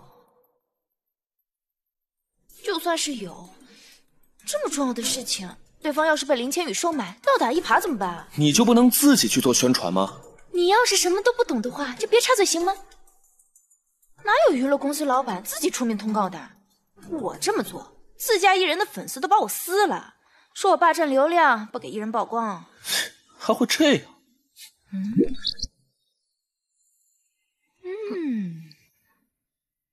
好啊！楚潇潇，你想干什么？嫂子，我有个事儿和你商量。打住！你只要叫我嫂子，肯定没好事。你都还没听，怎么知道不是好事儿啊？不管什么事儿，想都别想。哥，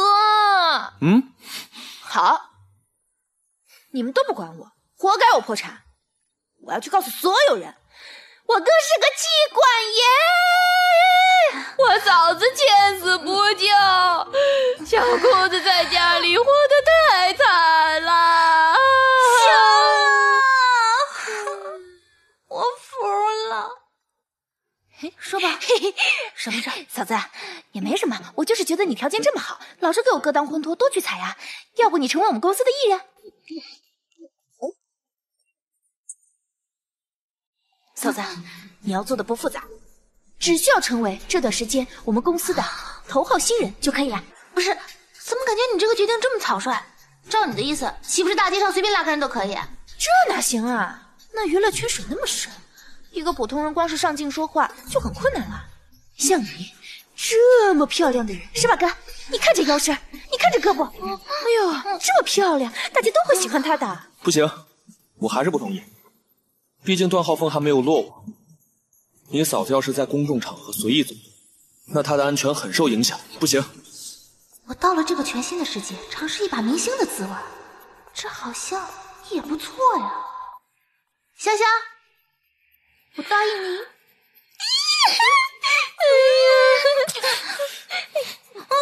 雪桐，不用理潇潇，潇潇那个破公司垮了就垮了，你不用搭理他。我嫂子都已经同意了。打住！楚子，本来就是我们对不起潇潇在先，就是因为我们俩才让他得罪了天星娱乐，陷入险境。可是段浩峰，放心吧，你爸的眼光你还不相信？段浩峰这个落水狗，只有一个人，肯定打不过李百川。你说的对，不能让潇潇因为我们陷入危险。Yes， 哥，嫂子，你们太棒了！你放心吧，哥，我肯定不会让嫂子陷入危险的。嫂子，你等我之后给你拿一份合同啊！我先走了。你自己看。不是你怎么了？这是心不在焉的。哎，没事儿，我们继续。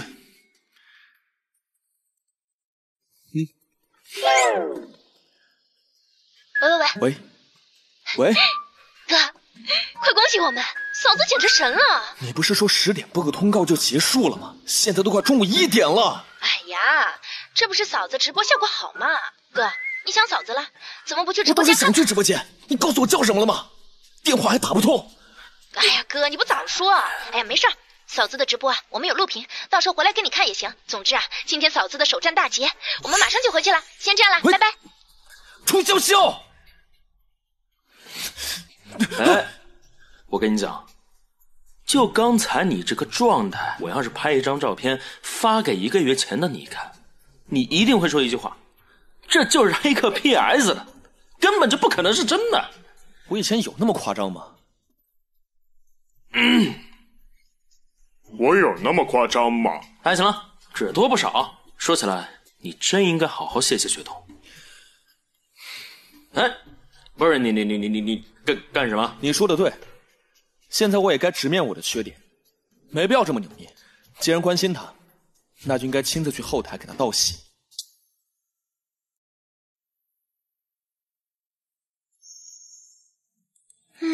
你都在这来回看了我好久了，你到底想看什么？我在看我面前这个楚泽还是我亲哥吗？毕竟我小时候演出那么多次，你可是一束花都没给我买过。小孩子要什么礼物？哥不是一直陪着你长大的吗？你当初要是有这嘴皮子，林千羽早就被你拿下了。突然提他做什么？你自己看吧。苏雪桐今天出公告的直播视频已经冲上了热搜前10了，其中最火爆的话题就是林千羽第2。雪桐就是雪桐，什么林千羽第2，这帮人就知道胡说八道。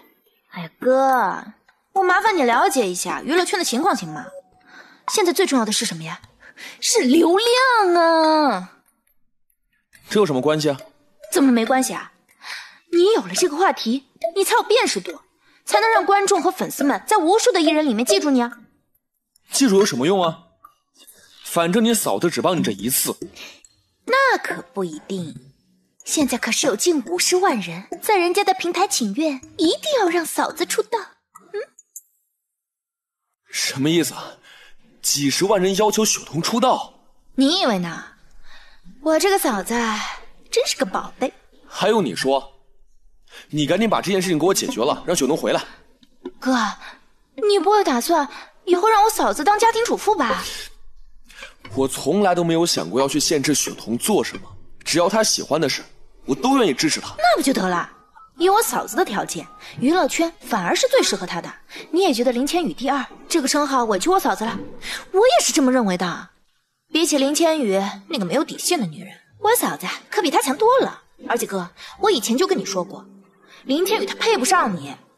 你还记得她过生日那次吗？她跟你说她在外地，其实我们都知道，她正和一个投资商在过生日。你当时怎么不告诉我？潇潇，哎，楚泽你也在啊？快帮我一下。哦，怎么收这么多花？嫂子，你第一次来电视台就收到这么多花啊？啊？这有什么说法吗？当然有啦，只有当红的明星才有这种待遇啊。像我们公司那些小艺人，就算是上了这种直播，下来之后也得给人家鞠躬致谢。看来你还真没骗你哥。哦，对了，刚才我在外面听你们说林千羽，她怎么了啊？我在说啊，你这么给力，林千羽不得气死？哎，还好你拯救我哥了。要不然他还在那儿给人当舔狗，还不都怪潇潇这个臭丫头，她明明知道林千羽那么多事儿，却不告诉我。谁能想到堂堂楚总居然让林千羽当狗遛？好了，误会不都解除了吗？算了，我承认以前是我太自作多情了。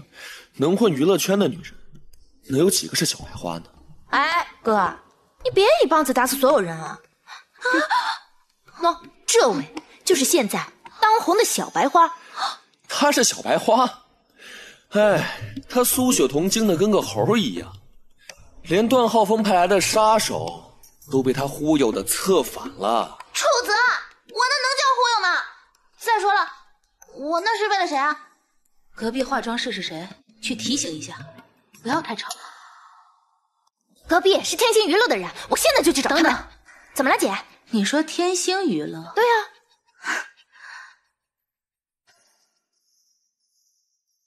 有意思，新闻上说天星娱乐正在被林千羽对付，谁知道今天就出来一个新人，还报上了热搜。哎，姐，你也知道那个消息啊？都上全国热搜了，我怎么可能不知道啊？走，跟我去隔壁看看去。哎，不是，姐，你要亲自去看一个新人呀。新人怎么了？只要他和林千羽不对付，他就是我韩文文的朋友。也是，走。您好，你好，我们是耀世娱乐。耀世娱乐，他们怎么会上门啊？等一下，先别开门，有可能是段浩峰假冒的。我是韩文文，听说天星娱乐的新人在里面，想见一面。韩文，韩文文，你认识啊？当然认识啦。不是哥，你是真不知道假不知道啊？这位可是现在国内的超级大明星啊！哎，你这么激动干什么？我当然激动啦，主要是林千羽和韩文文出了名的不对付。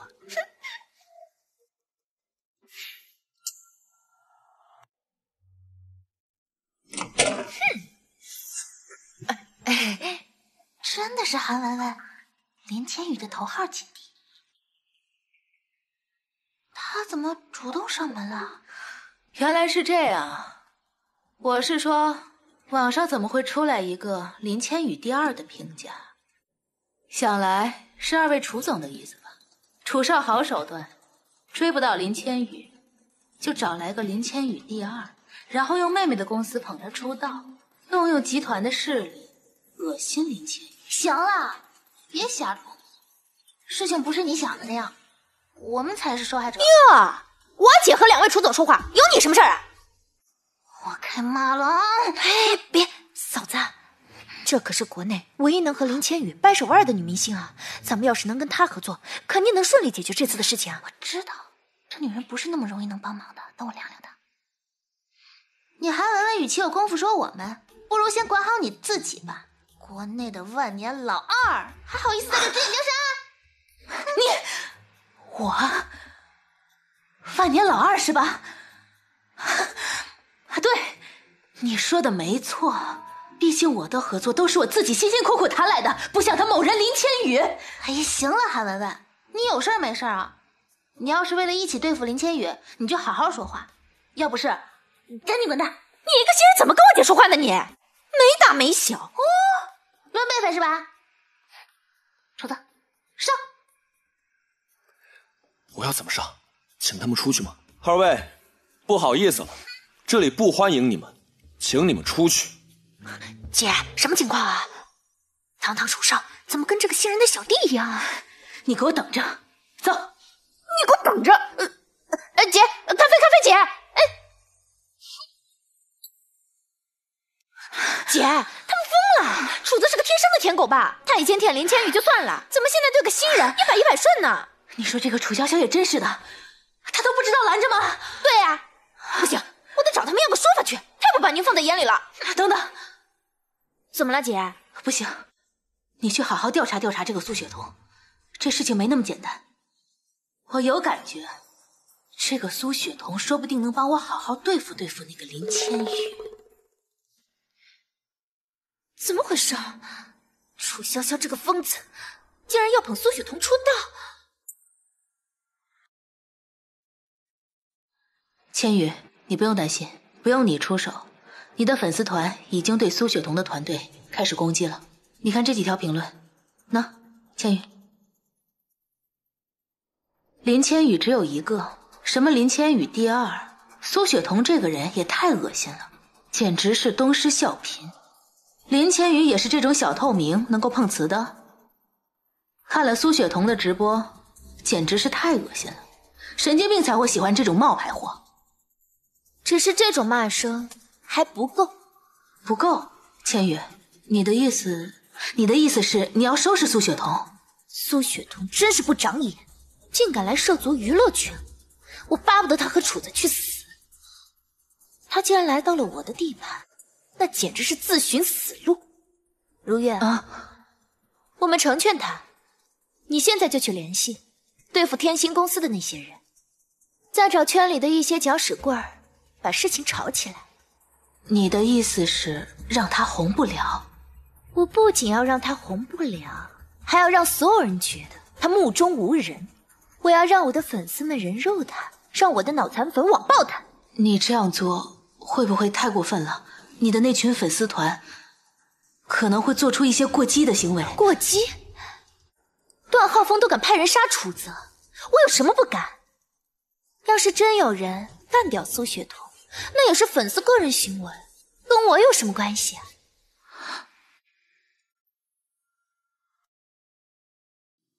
你的意思是，楚泽他喜欢上了那个苏雪桐？哎呦姐，楚泽他那哪是喜欢呢？他简直就是个舔狗！您都不知道，林千羽对楚泽已经够过分了吧？再说林千羽也不敢在楚氏集团里面放肆啊，但是这个苏雪桐，她竟敢在楚氏集团里面当面顶撞楚泽。更诡异的是，楚泽居然乖乖听她的话。这不是他凭什么呀？对呀，我也纳闷，凭什么呀？你说那个楚泽给林千羽当舔狗也就算了，是不是？好歹林千羽还有个大明星的身份，但这个苏雪桐她什么都不是呀。哎姐，而且苏雪桐还得到了楚家父母的认可。哎呦，没事吧姐？他得到了楚泽父母的认可？你在跟我开玩笑吧？是真的姐，现在那个苏雪桐进不进娱乐圈还两说呢，但是那个楚家儿媳妇苏雪桐肯定是当定了。我是说那天楚泽怎么帮着他，连楚潇潇也出来维护他。合着他把整个楚家人都搞定了？对呀。哇，你说说这个女人啊，有点本事。我算是明白了，原来不是楚泽想恶心林千羽，是林千羽想报复楚泽。好，姐，那我们告诉他，我韩文文要找他合作。行。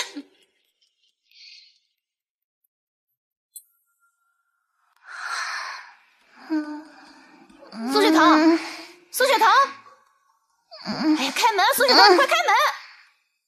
我有大喜事！哎呀，苏雪桐，苏雪桐，苏雪桐！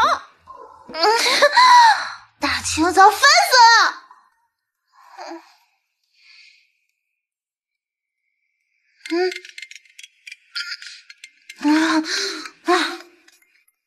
喂，哎，雪桐，你快点给我开门啊！我真的有个好消息。开！我把大门给你拆了！要是你倒是自己拿上啊！哎呀，苏雪桐，别睡了，快，赶紧走，要大事。你答应我了的，这一周不接任何商业活动。哎，不是商业活动，我带你见个人。我可是马上要当你嫂子了。哎呀，不是，你想什么呢？你以为我带你去潜规则啊？我哥知道，不批了我。说的也是。一句话，现在有个能收拾林千羽的人，你见不见？见，必须见。喂，你怎么这么积极啊？你就这么讨厌林千羽吗？我讨厌他干什么？我帮他解决，林千羽就不用再帮他打工了。走吧。你说的能收拾林千羽的人，韩文文。雪桐，文文姐是真心想和你合作的。对，苏小姐，我有个戏想请你当女二号。韩小姐的新戏？对，我的新戏，张导执导，知名编剧参与。你看，我不去。韩文文的新戏我记得了，她出场不就是因为这部剧吗？这部剧最后因为拍得过于匆忙，资金链没跟上，最后成片反而粗制滥造，被林千羽一顿打击，甚至很长时间都抑郁。苏小姐不听我把话说完就拒绝，是否太武断了？我觉得武断的人是您韩小姐。什么意思？大家现在都知道，韩小姐想凭借着这部剧在明年的电影金奖上夺取影后，打败林千羽。但是人一旦太着急，就容易犯错。你也懂电影，这剧本是我精心挑选的，我有信心。前提是韩小姐能不能完完整整的把剧本呈现出来，而不是粗制滥造的赶工。开拍资金短缺这种事，苏雪桐她为什么会知道？文文姐，你别激动啊，那个我嫂子，她就是个新人，她哪懂拍戏的事儿啊？雪桐，快道歉。不是这个姐妹，在娱乐圈我都不敢得罪她，咱不能同时得罪2个林千羽。我承认你的眼光确实不错，甚至我都已经想象到，你即使粗制滥造的把这部剧拍完，也能够不会赔本。但是这是针对新人来说，如果是你韩文文，肯定会被骂，而且到时候不仅拿不到影后的名号，甚至会被人骂割粉丝的韭菜。你懂什么？你以为我不想尽量还原服装和场景吗？可是这个编剧的知名度实在有限，投资方都很谨慎，我们只能将就用演技征服观众。那为什么大家不去看话剧，要掏钱买你的电影票？韩小姐，你已经把开机的消息放出去了，实在是骑虎难下呀。即便现在放弃，林千羽肯定会借此机会狠狠踩你一脚。这个苏雪桐到底是什么人？他竟然比我想的还厉害。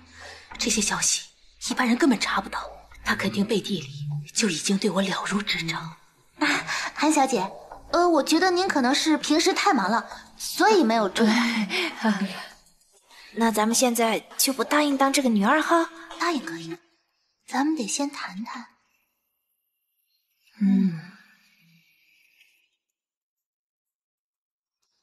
韩小姐，如果要合作，我们要先跟你谈几个条件。苏雪桐，你可真有意思。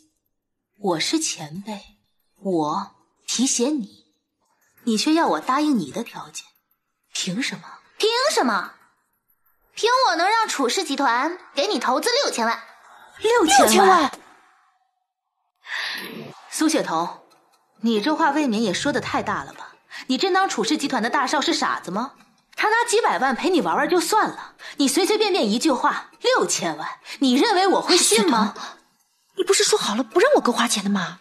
这次不一样，咱不能把钱浪费在和林千羽打官司上，这次是稳赚不赔。什么情况？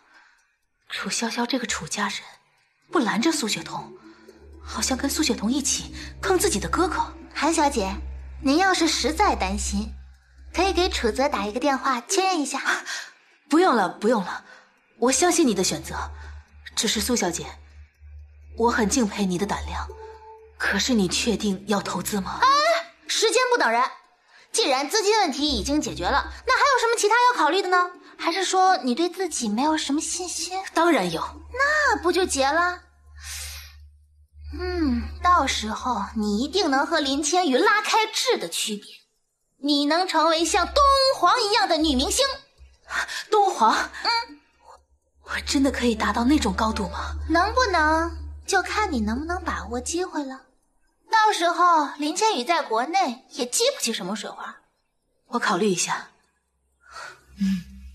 雪桐，你现在做事儿我是越来越看不明白了。今天明明是韩文文叫你来的，怎么成了你拿捏韩文文了？哪有为什么？男人有句话，有钱是大爷。今天是我们帮韩文文解决了燃眉之急。我听懂了。韩文文他不想和别人相提并论做两后，他想做唯一的东皇。怪不得他刚刚表情那么激动。韩文文野心够大的耶！我巴不得他野心再大一点，这样他就有更多的动力帮我们踩死林千羽这个麻烦。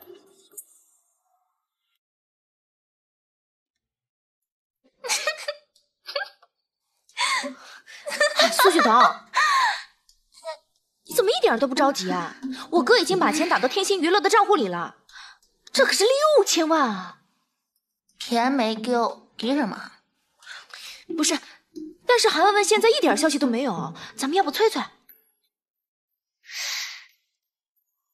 楚潇潇，你是你亲哥的妹妹吗？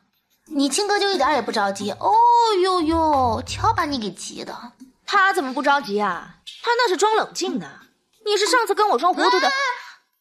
拿住！说正事儿呢。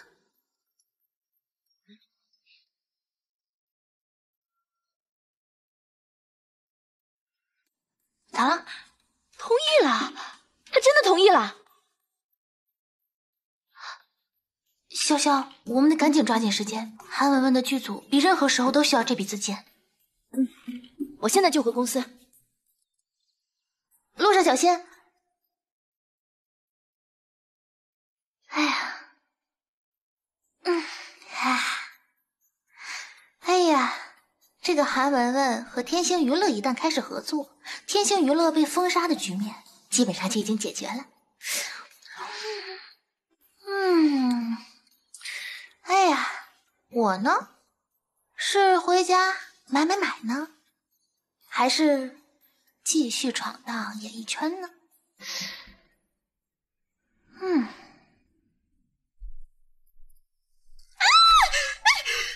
苏雪桐、韩文文两个贱人，他们两个怎么会在一起合作？贱人，他们为什么会在一起合作？两个贱人，韩文文是不是疯了？苏雪桐一个新人，他竟敢把这种毫无票房的人拉进自己的剧组。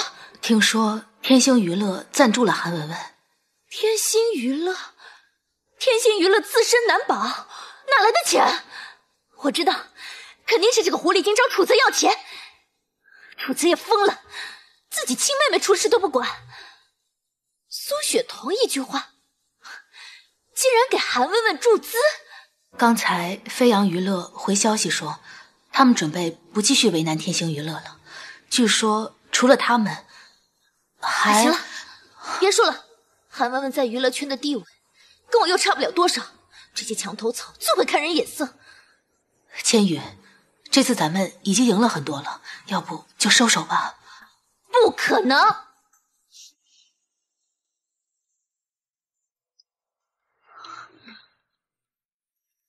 千羽，要不还是算了吧。上次苏雪桐直播已经扭转了舆论，再加上韩文文还加入了他们，这些商家精明得很，他不会再继续帮我们这些。目光短浅。苏雪桐一个新人，有什么扭转天星娱乐颓势的能力？这些都是假象，因为他们有韩文文这个靠山。如愿，看一下我的通告，有没有和韩文文重合的？千羽，你要干什么？我要见他，当面和他谈。不就是线下交易吗？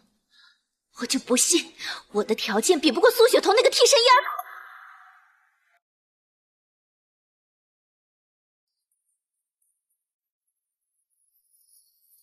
韩文文，你为什么要帮苏雪桐？有人要投资，我为什么不要？可是你让她参演你的电影，担任女二号，投资人的要求啊。说吧，什么条件？你也可以让苏雪桐滚蛋，什么条件都可以。对，让韩光活过来。韩光？对，韩光，我弟弟。21岁，年纪轻轻就离开了这个世界，都是因为你。你不是很有手段吗？你要是能让他活过来，别说苏雪桐，你让我杀了他都可以。韩光的事是个意外。你真是个混蛋啊！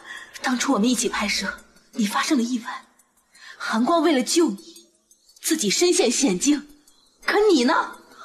你出来之后不仅没管他，还想利用他拉踩我。你为了降低我的人气，不惜去网暴一个因为救你而残疾的年轻人。醒来之后，面对的就是全网的人肉。韩光他，这一切都是因为你。该死的人是你！我真的很期待这个林千羽第二成长起来以后，你该怎么样应对？哼！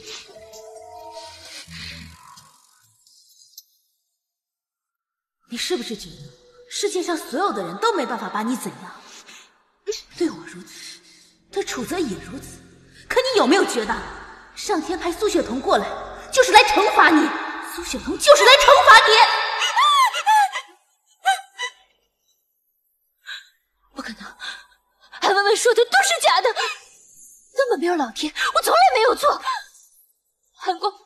韩光是自己心里太脆弱，韩文文迁怒我，是他追的我，他背叛了我。还有苏雪桐是他羞辱我。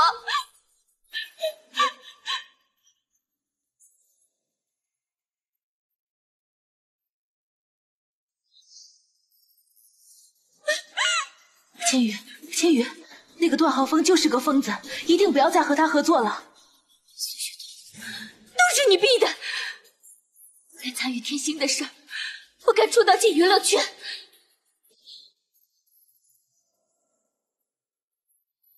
苏雪桐，你这个替身也想取代我？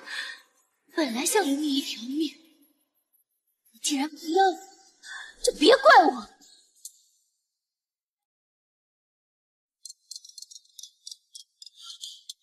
谁呀？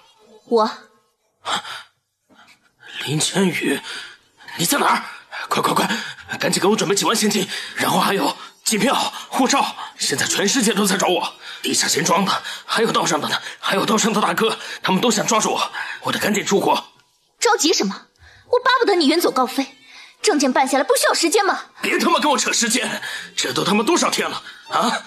你来这个破地方试试，这他妈水都是馊的，赶紧给我想办法！段浩峰，你惨跟我有什么关系啊？是楚泽和苏雪桐害的你。但是老子要是落网了，谁他妈都别想好过。行了，别叫了，再帮我办一件事，完了之后我就借高价把你从西南送出国。事儿办得干净，我会再给你一笔钱。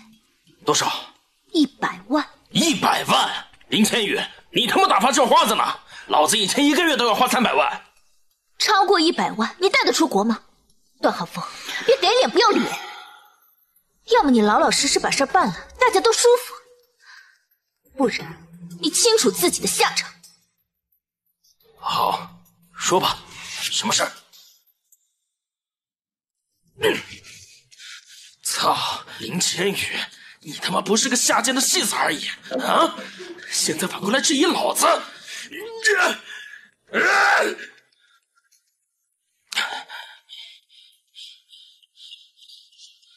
林千羽这个逼女人，信息得的还挺快嘛！啊，现在让我去对付楚泽，鬼知道现在楚泽那个老东西派了多少双眼睛盯着。现在让我去，我他妈不是去送死吗？死娘们儿！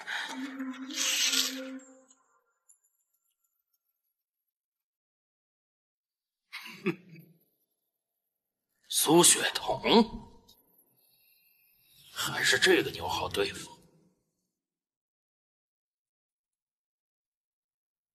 林千羽竟然想让你毁容，但是你这么好看的一个大美女，我段浩峰怎么能放过？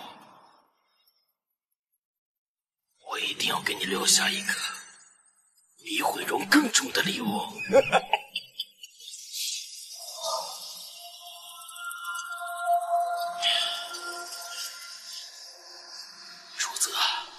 一定会给你留下一份终身难忘的大礼，让你知道惹了我段浩峰是什么后果。我要让你知道，你楚泽的女人被我段浩峰玩弄过，被我段浩峰玩弄过。啊！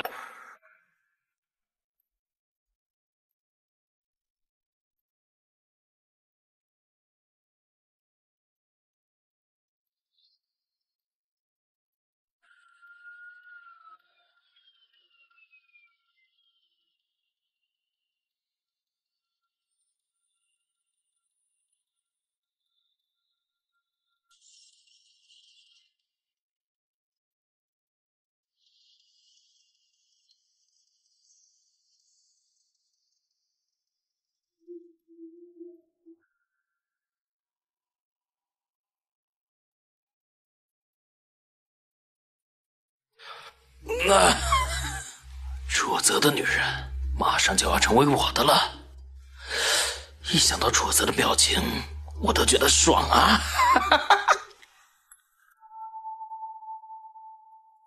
好，苏雪桐这个丫头，今天要在南城天门私房菜吃饭，房间号是201。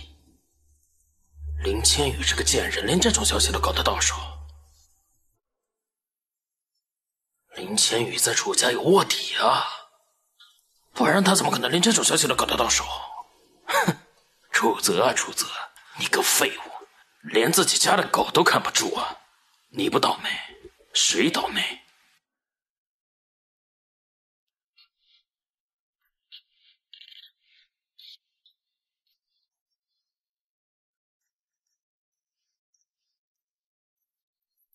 喂，董事长，段浩峰露面了，目标应该是苏小姐。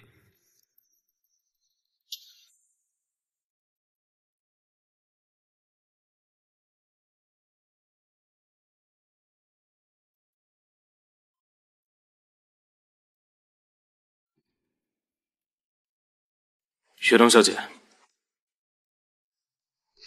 哦，李大哥，这是谁啊？小二别管。哦，李大哥，你来是？我电话里不是说了吗？得到消息，段浩峰出现了。啊，那你该去保护楚泽。这段浩峰应该是冲着楚泽去的。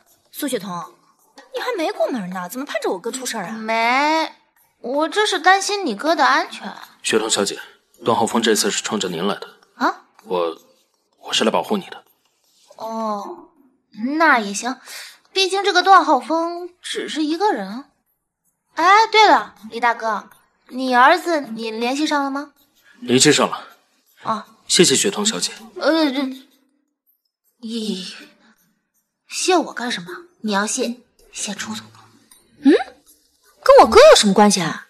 小孩别管，你呢就安排好今天和韩文文签约的事情。只要这个电影拍好了，过后你爹绝对会对你赚钱刮目相看的。到时候我就解放了。我早就准备好了，我哥和魏月我也叫了。哎，这位李大哥也一块来吧，就在南城有名的天楼私房菜。好。文文姐，这就是我哥，楚氏集团的楚总，这是他的好兄弟魏月，这位是……哦，我朋友。哎，楚子，这位是……雪桐不是说了吗？是他朋友。哦，哎，那我们别站着了，坐吧，快坐。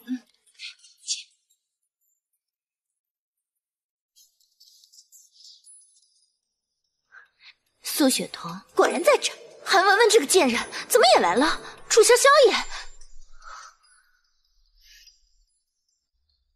你干什么？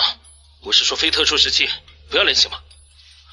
我都把段浩峰那个废物给糊弄过来了，你现在告诉我里面有6个人，他怎么对苏雪桐下手？我也没想到啊，楚小小把我们叫来了。那接下来怎么办？不着急，我都想好了，一会儿假装有火灾。带着苏雪桐还有楚小佳先走。段浩峰，他在哪？后面街角车上。那我就带着他从后门走，再带着楚潇潇，一个苏雪桐，段浩峰总能对付吧？那人是谁？他凭什么带走苏雪桐？还能是谁？对面就3个男人，一个楚泽，一个保镖。魏月。他不是楚泽的好兄弟吗？好兄弟？你是不知道，你是不知道魏月的过去。你知道？我不知道。虽然我不清楚，但是魏月对楚家的恨是根本无法装出来的，那是刻骨铭心的恨。他一定会不惜一切代价给楚泽使绊子。来来来，大家干杯！今天是天星娱乐和文文姐的耀世娱乐签约成功，让我们一起祝新片开篇大吉！开篇大吉！楚子，你们先吃，我出去接个电话。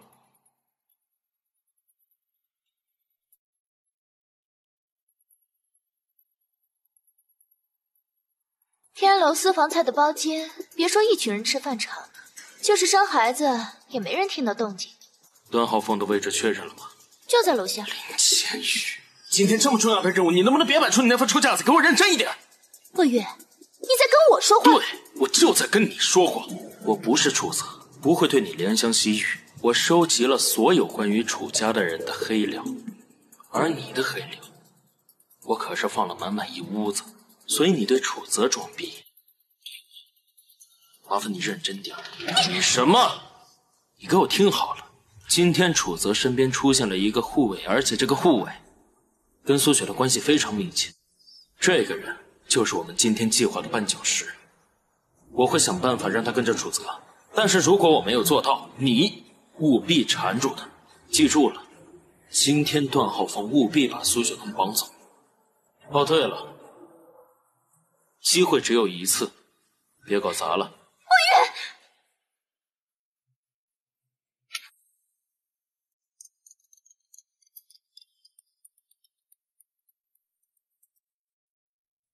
喂，你睡着了？没有。段浩峰，你还想不想报仇了？你知不知道街上有多少执法人要抓你？你竟然敢肆无忌惮的在车上睡觉！我他妈说了我没有睡，你到底做不做？可以个屁！你安心待着，我就是通知你，一会儿苏雪桐从后面出来。对了，除了苏雪桐，还要解决一个人。谁？魏月。楚泽的狗腿子。对，举报盛广集团，这个主意就是魏月出的。今天他也在楼上，你处理完苏雪桐，然后把他也……林千羽，我把楚泽的媳妇弄走已经很危险了，你现在让我去弄一个大男人，你他妈是有病啊！段浩峰，你把魏月捅一刀，事成之后今晚我就用渡轮把你送出国，100万奖金，一分不少。说的是真的？当然。林千羽，看不出来呀，你把楚泽搞定也就算了，连他身边的兄弟你也不放过，你是真骚呀！啊！段浩峰，你放屁！老娘跟魏月根本没有关系。千羽，你和段浩峰联系上已经很危险了，怎么还给他联系偷渡的轮船？他想得美！我是骗他的。我今天唯一要做的事，就只有不在场证明。等吧，今晚事成之后，楚家就会变得一团乱。尤其是楚泽，我一想到那个楚泽看到苏雪桐被收拾之后，那个懊悔、愧疚的表情，我就觉得爽快。被羞辱、背叛的那口气，可以顺了。千羽，咱们真的要……蟑螂被发现就会被拍死，尽管他没有错，但人们就是觉得蟑螂恶心。苏雪桐对我来说，比蟑螂这种东西恶心10000倍。尤其是楚泽，是我的东西，一个替身竟敢抢我的东西，不毁了他，我心不安。哎，文文姐，你多吃点儿。雪桐，你未来有什么打算？是啊，我未来有什么打算？我只是一个普通人，靠着知道这部小说的剧情走狗屎运，才混到现在。未来当明星，我哪有这样的实力？文文姐，我想了很久，今天你这么问我，我终于确定下来了。未来的打算，我决定和楚泽结婚。你应该不是在开玩笑吧？这个楚泽是不是威胁你？没有，文文姐，他哪敢威胁我呀？你别骗我，我也在娱乐圈摸爬滚打了这么多年，有些事情我心里是清楚的。楚泽，你不就比我们多几个钱吗？多这几个钱，你就可以随意干预别人的人生吗？韩小姐，我记得以前我们也见过，当时的我们不仅没有给对方问好，而且还给彼此留下了很差的印象。林千羽身边能有什么好人？不说林千羽，说雪桐吧，总之你错了。现在的我不会再自以为是的去干扰任何人的选择。真没想到啊，这楚少现在这么通情达理。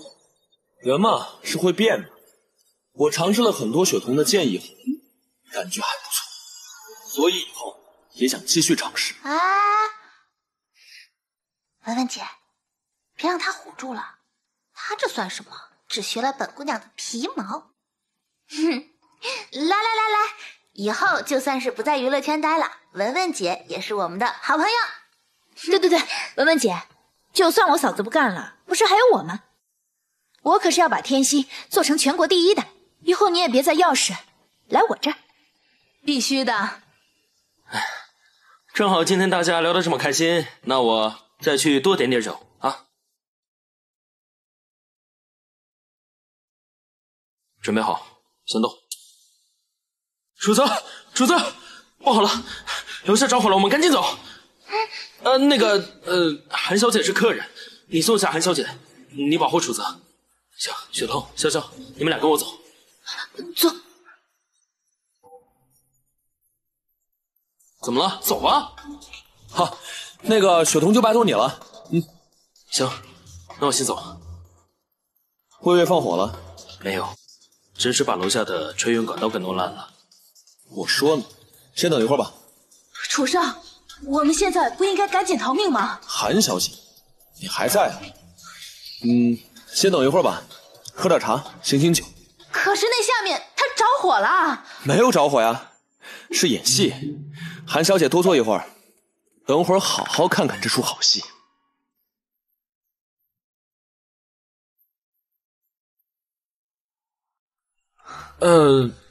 你瞧我这脑子，这要是在你哥身上呢。潇潇，你陪我过去拿一下吧。不，你带雪桐跟你去吧，我吸了口烟，太难受了。你别闹了，天楼私房菜也就你说，我跟雪桐又不认路。别墨迹了，走吧。雪桐，你在这千万别乱走，等我回来啊。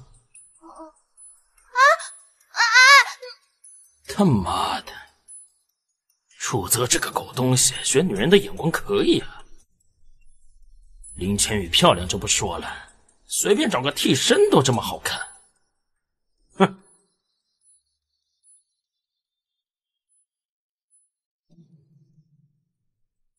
今天我非要好好收拾！操，老子家伙了！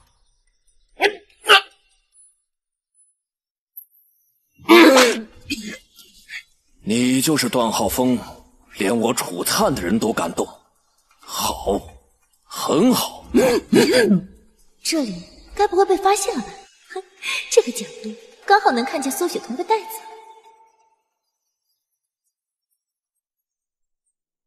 要不是段浩峰人太疯了，我真想看他凌辱你的样子。苏雪桐，这就是你触怒我的代价。就你这种垃圾，你敢碰瓷我？林小姐，我们董事长和总裁已经在楼上恭候多时了。如月，快报警！你们干什么？非礼！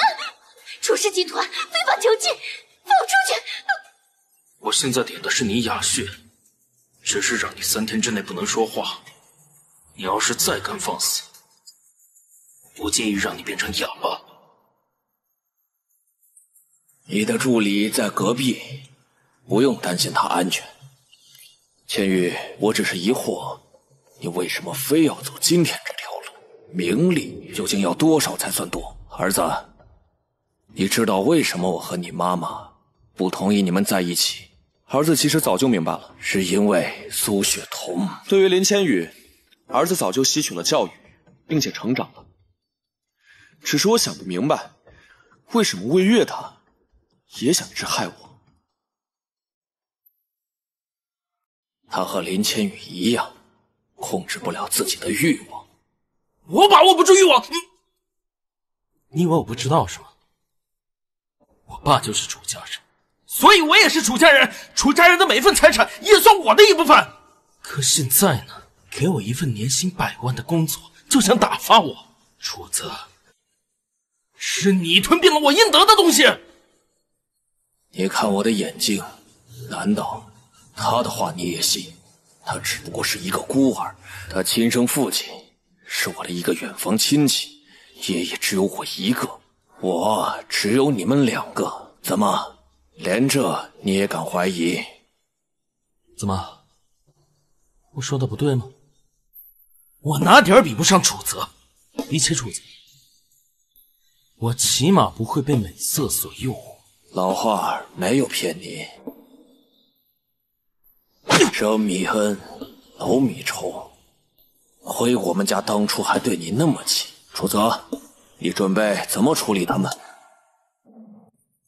他们3个心思都十分歹毒，你要处理不了的话，交给我。如果处理不好的话，怎么跟雪桐交代？爸，为什么是跟雪桐交代啊？这么快就忘了？我答应过你妈，我要让雪桐毫无后顾之忧地嫁给咱们家。我是今天提前发现了不对劲，加上雪桐为你物色了百川这样的高手，今天就会在他们3个的阴谋下吃大亏，我都替你臊得慌。不是人家苏雪桐，你跟他们3个都差不多了。林千羽，你自私自利，爱慕虚荣，你看像不像你当初做事只顾成败，不顾别人的感受？段浩峰，贪得无厌，欲坠难填，像不像你的性格又臭又硬，不听别人的劝导，认准的事儿9头牛都拉不到。魏月说白了，你当初要是冷静一点，清醒一点，不受他撺动，何必花那么多的钱财去追这个林千羽？结果怎么样？妞没泡到，倒让人家把你看成了一个没有品位的大色鬼。在你这个位置，别人只会根据你的习惯改变自己，不会去计较对与错。要不是苏雪桐拉你一把，我都计划把你赶出去，再历练几年。你小子幸运吧，以后多听听这丫头的话。他们几个怎么处理，就交给你吧，我回去跟你妈汇报。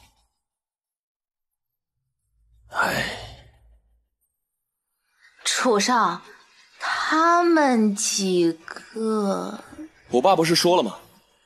听雪桐安排。啊，李大哥，让他们2个上来。欧某，什么情况？这到底什么情况？书里的结局和这个场景对不上啊！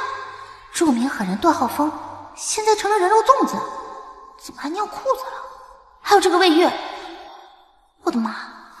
他不是楚泽的死党，现在怎么成了铁杆反贼？还有林千羽，她可是女主白月光啊，怎么直接崩成这样了？雪桐，你掐我一下，这魏月哥怎么成了幕后黑手？这太假了吧？啊，还挺疼，这不是梦啊！啊，雪桐，情况有点复杂，我来给你捋吧。哎呀，现在不是情况的问题，是他的原剧本不一样啊。原剧情，哎呀，就是他现在不一样了。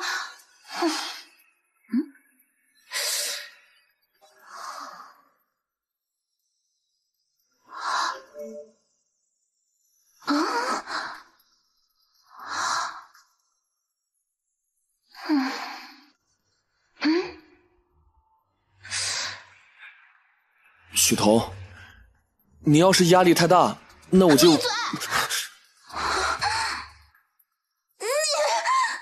要死！这3个人怎么处置？我怎么知道啊？我最开始只是为了体验一把有钱人的生活，怎么现在变成这样了？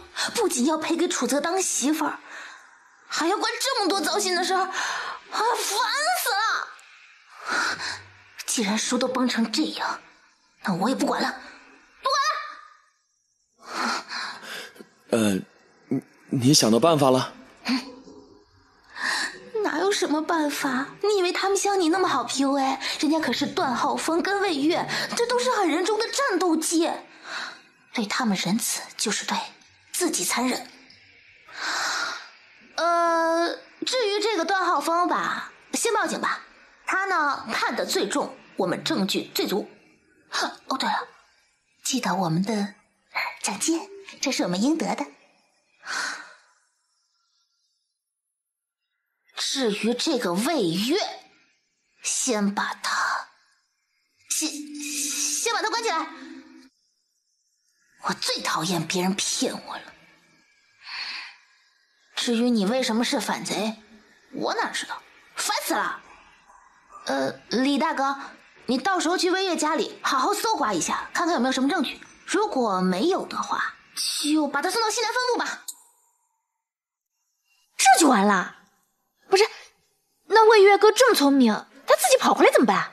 西南分部，而且李大哥不是跟着一块儿去吗？有李大哥，他魏月还能跑出来？谢谢总裁夫人。你怎么了？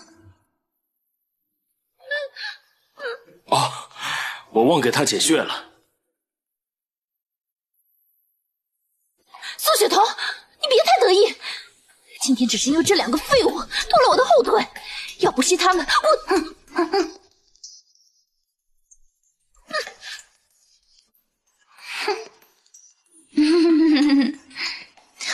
小千羽啊，这个你程度最轻，该怎么办呢？许彤，要是为难的话，那咱们就大办特办。他雇佣员工，绑架无知少女。文文姐，你去找一下狗仔团队。就用段浩峰的奖金当红包。你也别闲着，你去联系一下大小媒体，咱们得把这件事情闹得越大越好。带走吧。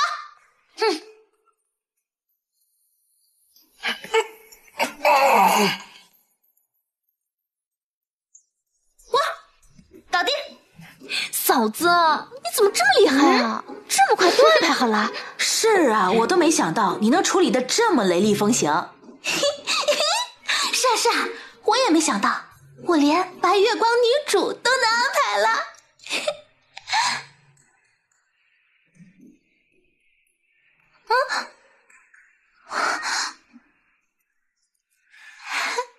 给我也安排一下呗。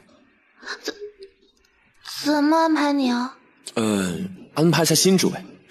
我爸都说了，今天让你看到这些，就是为了能够给你足够的安全感。现在肯嫁入我们楚家的大门了吗？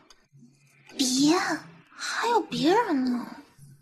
文文姐，见笑了，见笑了啊！我哥和嫂子呢，他们就喜欢在公共场合缠在一起。无论是在家里的客厅，还是在公司里，就是不改。说了多少次了也不知道，哎，烦死人了！你干嘛呀？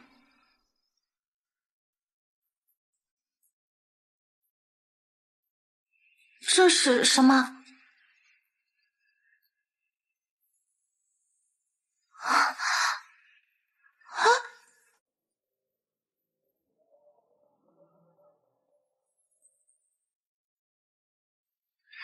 跟我签一份新合同。许彤，你愿意嫁给我吗？